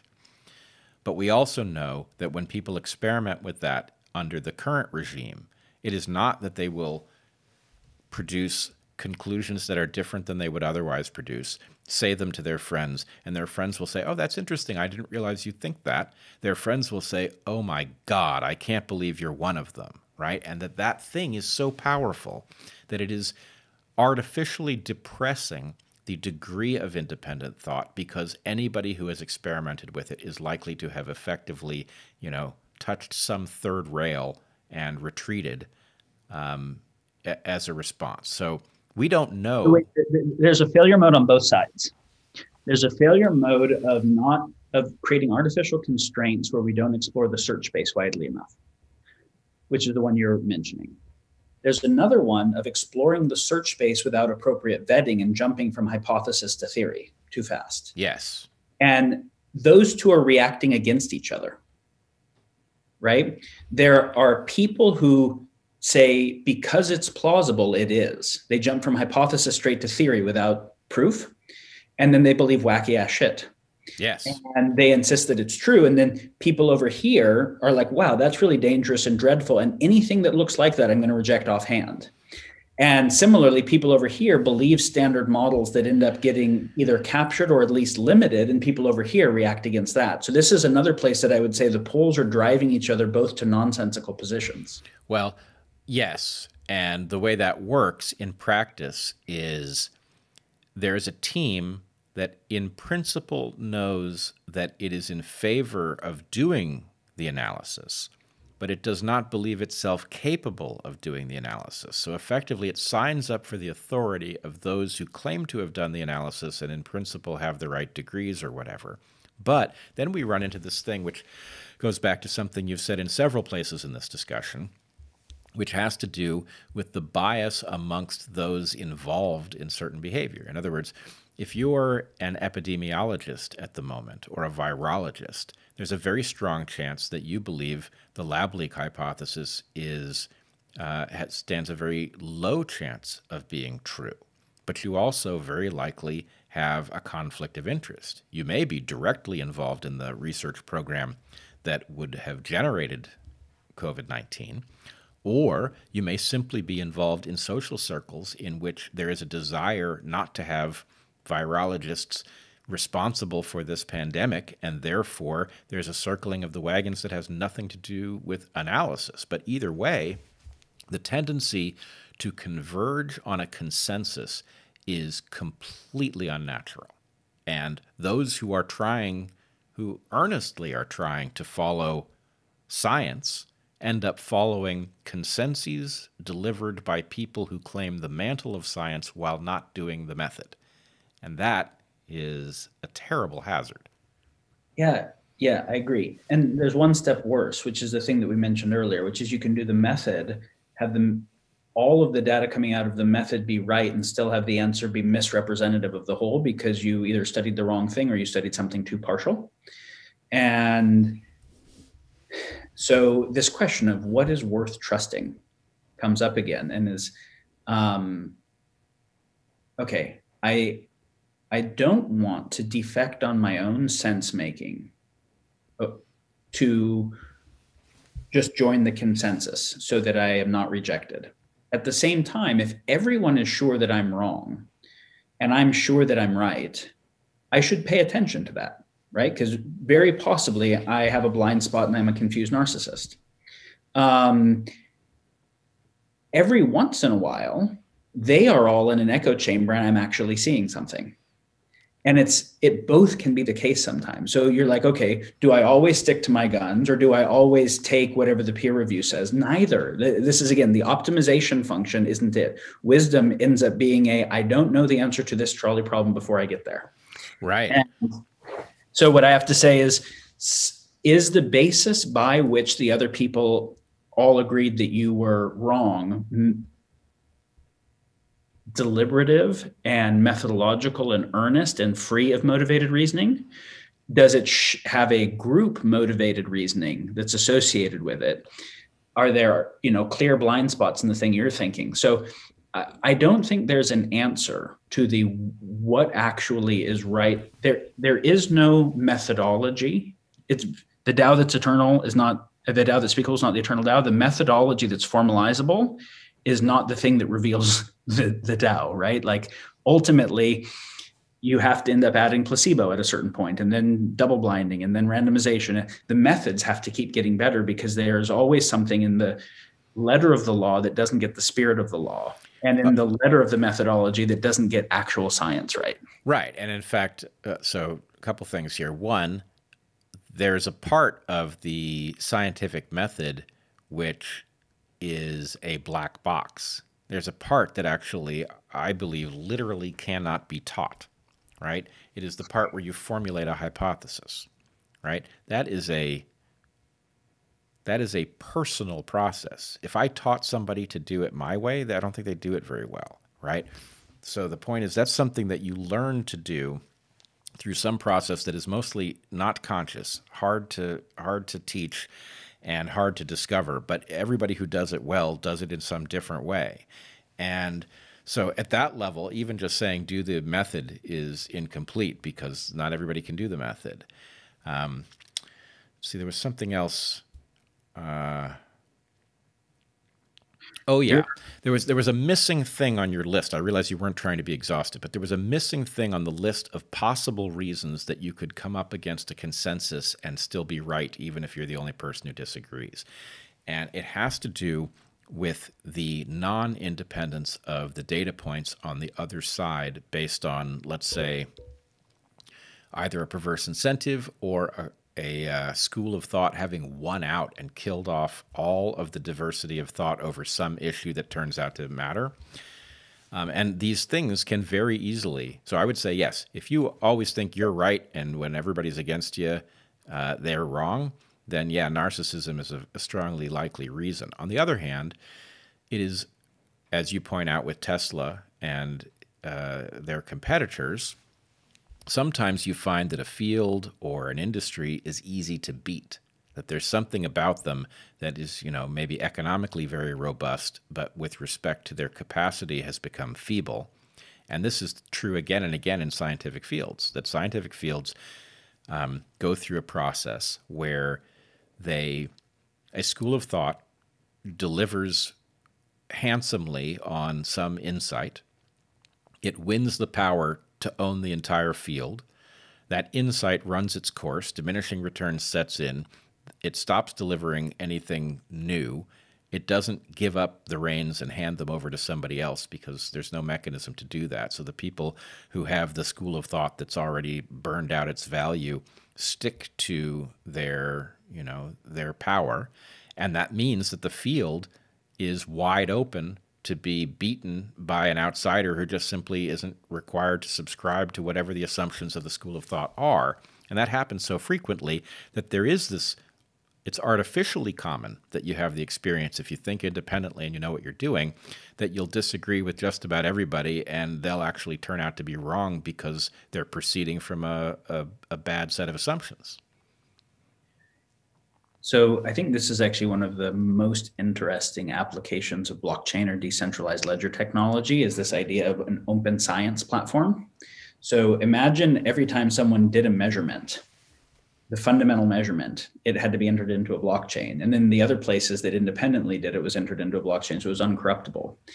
And then the axioms and the kind of logical propositions get entered in, and then the logical processes of whether I'm using an inductive or a deductive or what abductive process gets put in. And then we get to kind of look at the progression of knowledge. Then at any point, we come to realize that a previous thing in there was wrong.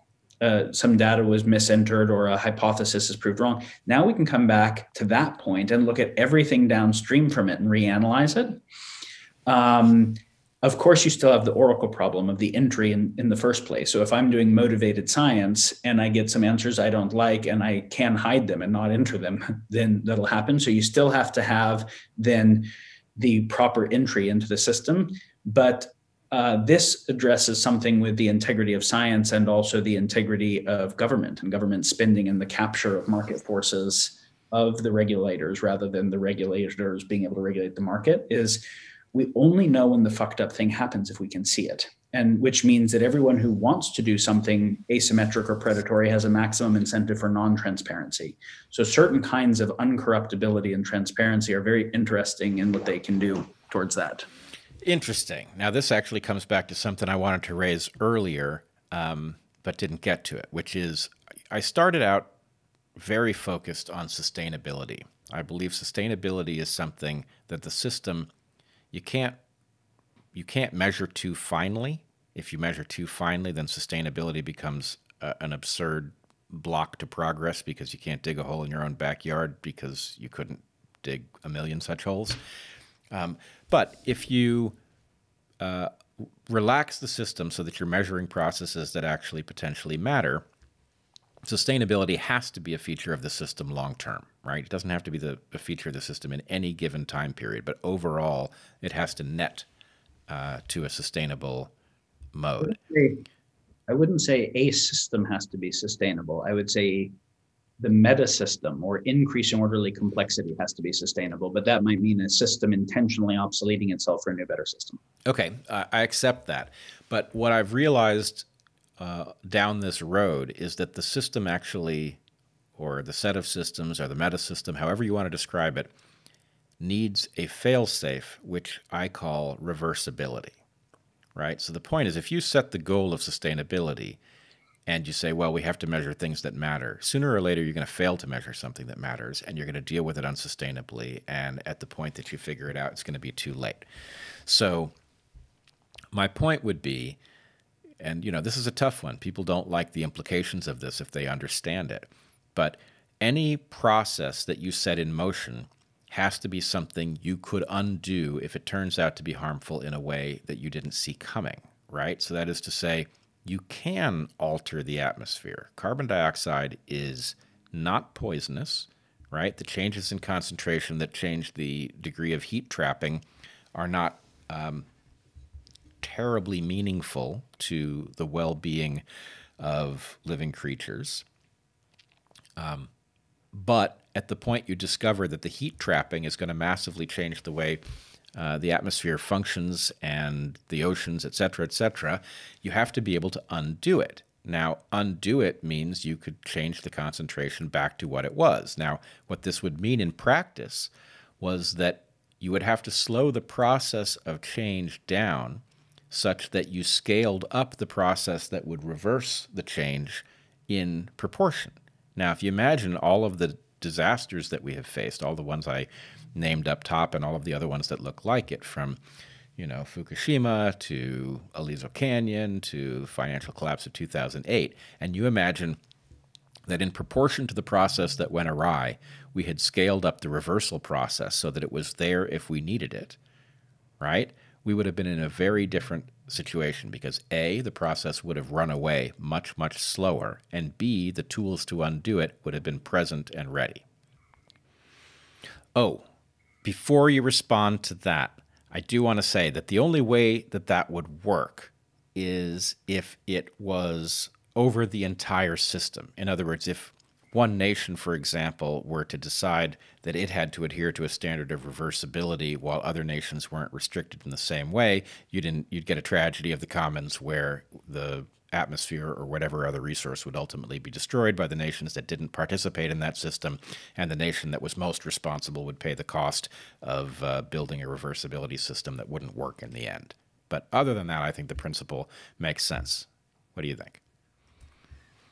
So something like sustainability, having a consideration like reversibility as one of the factors to inform choice making, and that is a valuable consideration, and that it doesn't matter at all if we don't have collective coordination capacity to be able to make the right choices, period. So yes, agreed.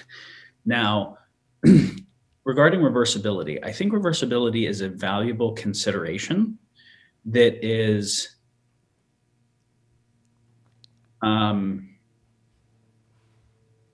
impossible in important ways, but it's still an important consideration. So can I decrease the amount of CO2 in the atmosphere if we realize we need to? Kind of, yes.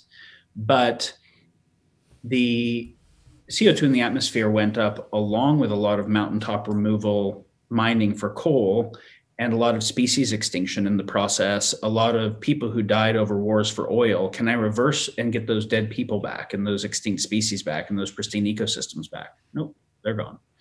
And then also reversibility over what time frame? Will new old growth forests come back thousands of years from now? Sure. Does that time scale matter? If I ever extinct a species, is that reversible? Does every species matter? What about killing an individual element within it? So it's like, I can only think about reversibility on very narrowly defined metrics, but the thing that harms that one metric has lots of other effects simultaneously. And so we have to understand that reversibility by itself is an oversimplification, because we'll always be thinking upon metrics that are subsets of all that's affected. Yep, I agree. It is a oversimplification, as is sustainability, but my sense is that you have to instantiate it in some way in order for the system to be safe. And I would say if it prevents you from removing mountaintops, as long as it prevents everybody else from removing mountaintops, it's the right idea. In other words, if we are allowed to degrade the earth a little bit at a time by removing mountaintops now and, drying up rivers next time, then eventually you have a world that isn't very worth living in. And I do believe that we have a moral obligation not to degrade the planet, right? That our highest moral obligation has to be to deliver the capacity to live a complete, fulfilling human life to as many people as we can. And that means not liquidating the planet. It means a renewal process, which is the very definition of sustainability. And it's inconsistent with removing mountaintops. Now, lots of species don't matter, right? There are lots of little offshoots of species, and they can go extinct, and they do go extinct, and nobody is harmed by their doing so, which it's not the same thing as losing orcas or, elephants or eagles or whatever. So obviously you need to have a rational threshold in which you protect against degradation and allow degradation that doesn't have an important implication. But the question is really, is it so compromised by those considerations that it's not worth considering, or is it rescuable if one figures out how to apply a threshold? So we said that one of the dialectics that defines the left and right in its most abstract form generally has to do with a focus on the individual versus a focus on society or the collective or the tribe or some kind of group. Another one is an orientation towards conservation or conservativeness, traditionalness, with an orientation on the other side towards progress or progressiveness. And again, these are confused all over the place. And even what we call left and right have shifted in the last, a few decades in a number of ways. But it's interesting here because when you talk about reversibility and sustainability, another synonym is conservation. What is it that we want to be able to conserve? And so the conservative principle is focused on what has made it through evolution that is valuable enough that we should conserve it and not fuck it up. And yet, so interestingly, the people who are often called conservatives are not focused on critical aspects of conservation. But if you're talking about biosphere conservation right now, oftentimes they're talking about sociosphere conservation, the conservation of social systems. And you're saying that underneath it is the capacity for humans to thrive and have meaningful lives and relationships. And we would say that that is a function of the biosphere, the sociosphere, and the technosphere, and the relationship between them. And so, and we can say very clearly, it's the technosphere ruining the biosphere most of the time. And yet, if it ruins the biosphere enough, the technosphere goes, because the technosphere depends upon the biosphere. So we have to learn, how do we make a technological built environment that is replenishing, regenerative with the biosphere? And the sociosphere is another really critical one. And I think you'll probably actually have something to add to this that I haven't thought of. When I think of what the fundamental intuition of a conservative is, even if they don't articulate it like this, and the traditionalist kind of impulse, which is, let's go back to the Constitution, let's go back to Christianity or European ideas or the free market or whatever it is, or rigorous monogamy, whatever social structure lasted for a long time. That there's an intuition, even if they don't formally think of it this way logically, that almost everything didn't make it through evolution in terms of social systems. And the few things that did weren't the things that people thought would. So there's a lot of embedded wisdom that wasn't understood, that was very hard earned. And we want to preserve that and not break it because we think we understand it well enough, and we might not. And that fundamentally the progressive intuition is that we're dealing with fundamentally novel situations that evolution didn't already figure out, and we need innovation. And of course, the synthesis of that dialectic is we need new innovation that is commensurate with that which should be conserved. And not everything should be conserved, because some things made it through because they won short-term battles while fucking up the long-term whole. And so what things are worth being conserved? What things are not worth being conserved? Did we understand it well enough that we didn't say this isn't worth being conserved out of hubris? And then what progress is commensurate with that, I think, is a good way of thinking about that dialectic. Yeah, I like it. And I think there's the flip side of it as well, which is that captured inside biblical traditions are some bits of, so basically responses to game theoretic hazards that are consistent with things we've talked about. So, for example, the Christian sense that not only is the world here for humans to make use of, but that we are in effect obligated to do it.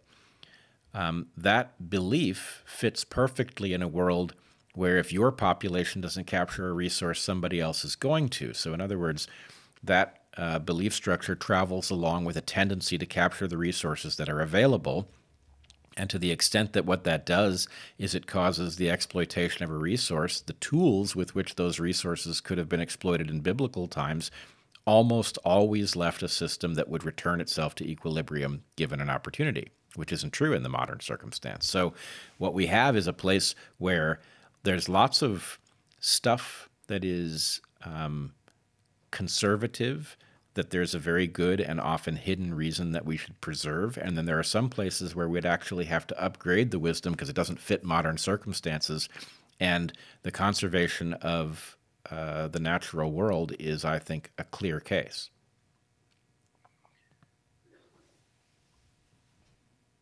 Just because you mentioned this case, when people realized that Christendom spread largely by holy war, not exclusively, but largely,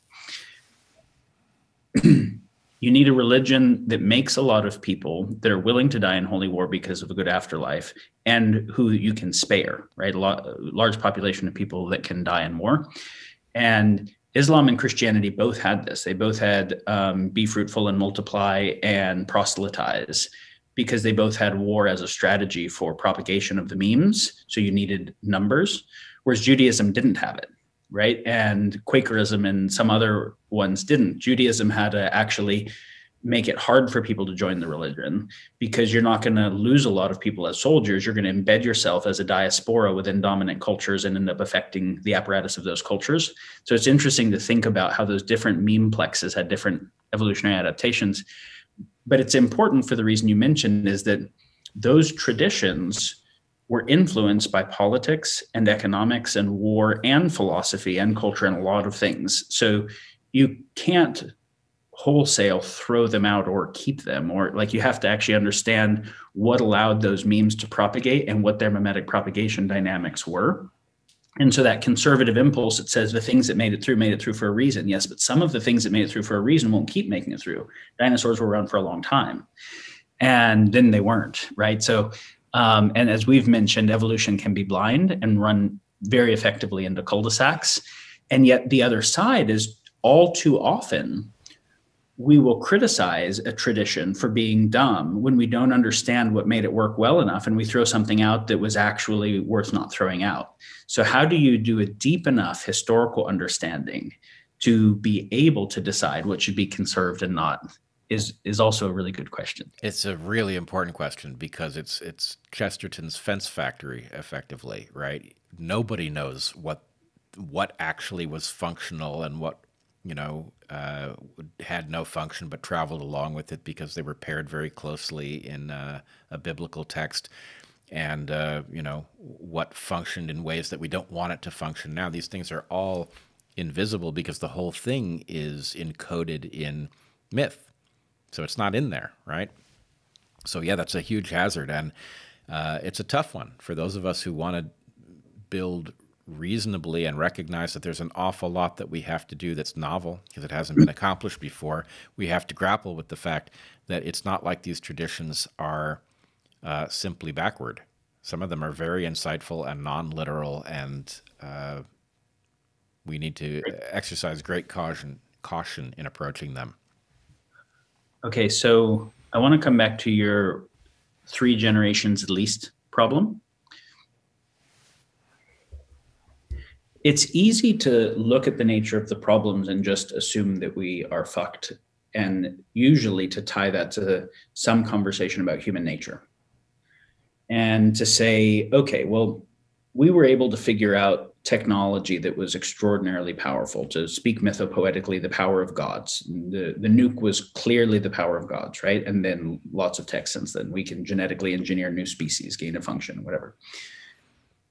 Without the love and wisdom of gods, that goes in a self-terminate direction. Is it within the capacity of our nature to move towards the love and wisdom of gods to bind that power? Or are we inexorably inadequate vessels for the amount of power we have? So then I do a positive deviant analysis to look at what are the best stories of human nature to see if they converge in the right direction. And then also where there are conditioning factors that we take for granted because they become ubiquitous and think that they're nature. So if we go back to the Bible for a moment, we look at Jews and we look at, was there a population of people that were able to educate all of their people at a higher level than most other people around them for a pretty long time in lots of different circumstances? Yes. You look at the Buddhists, where they're a population of people that across millennia and different environments were able to make everybody peaceful enough to not hurt bugs. Yes. Across all the genetic variants and across all of the economic factors and the whatever else, do we have examples of very high level of cognitive development and very high level of ethical development of different populations based on cultures? We do. And then we say, oh, well, but, look at how well the founding fathers' ideas failed here. Well, the comprehensive education of everyone is not in the interests of the elite that have the most power, as we mentioned. And so making it seem like that's an impossible thing is actually really good to support the idea that there should be some kind of nobility or aristocracy or something like that. There should be elites who control because they're more qualified. I would say that we have not in modern times ever tried to educate our population in a way that could lead to self-governance because there was no incentive to do so. Or those who had the most capacity had incentive to do something else even when they said they were doing that. So do I think that it's possible? Do I think that we have examples historically of people who developed themselves cognitively and ethically enough that if we did those together, right? Buddhist Jews, however we want to talk about it, do I think that's possible within human nature and basically untried? Yes.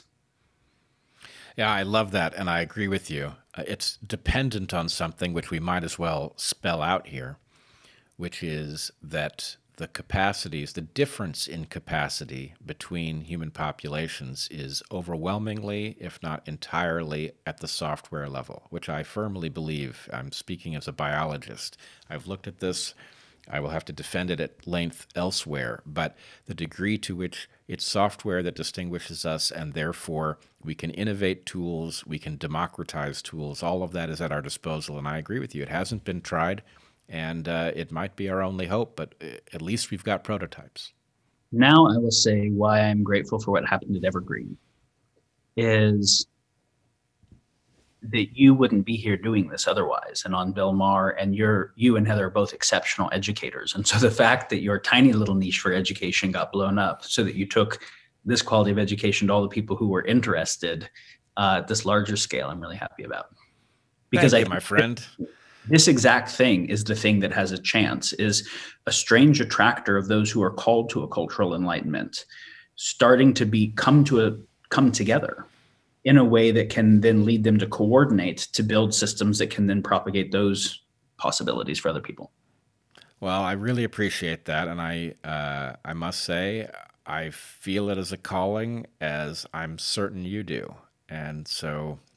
Yes, and I also love the point that you made earlier about the fact that the audience for this really is people seeking a kind of enlightenment and community. And so, yes, as much as you and I both focus on existential risks, there is hope in that. Yeah. Okay, Daniel. Well, this is, I think we've gone more than 3 hours. It's certainly been a great conversation, and there are so many threads that are worth revisiting, which we should do sooner rather than later. This was super fun. I really enjoyed it. Yeah, it was. So, Daniel Schmachtenberger, where can people find you? Well, you mentioned in the beginning, we have something called the Conscience Project that'll be launching soon via a newsletter in March and then a website in a few months. So tune back in on that. And it is a project in the space, a nonprofit project that is seeking to do a better job of news with education built in. So we actually make the epistemics. We look at very complex issues that are polarized, and we make the epistemics that we're applying explicit. So we're actually teaching people, how do you sense make complex situations in situ? And then if anyone ever thinks we missed any of the data or got something wrong, they can let us know, and we'll publicly correct it and credit them if that's right, and et cetera. So and the goal there is helping to catalyze cultural enlightenment of this type, recognizing that both education and fourth estate are requisite structures for open society, and open society being rebooted has to be rebooted at the culture level first. Right now, you can find me on Facebook or one of those platforms, or have a blog, an old blog, everything's out of date on it, civilizationemerging.com. Civilizationemerging.com. And are you not on Twitter? And does that explain how you're so clear-headed? I'm not on Twitter. And I'm on Facebook because of Matt Cafflaw, because everyone is, so it ends up being a useful introduction and messaging tool. But yeah, I am not part of the Twitter crew. Well, more power to you. All right, Daniel, this has been a pleasure, and I look forward to our next one. Be well, and everybody else, thanks for tuning in. Thanks.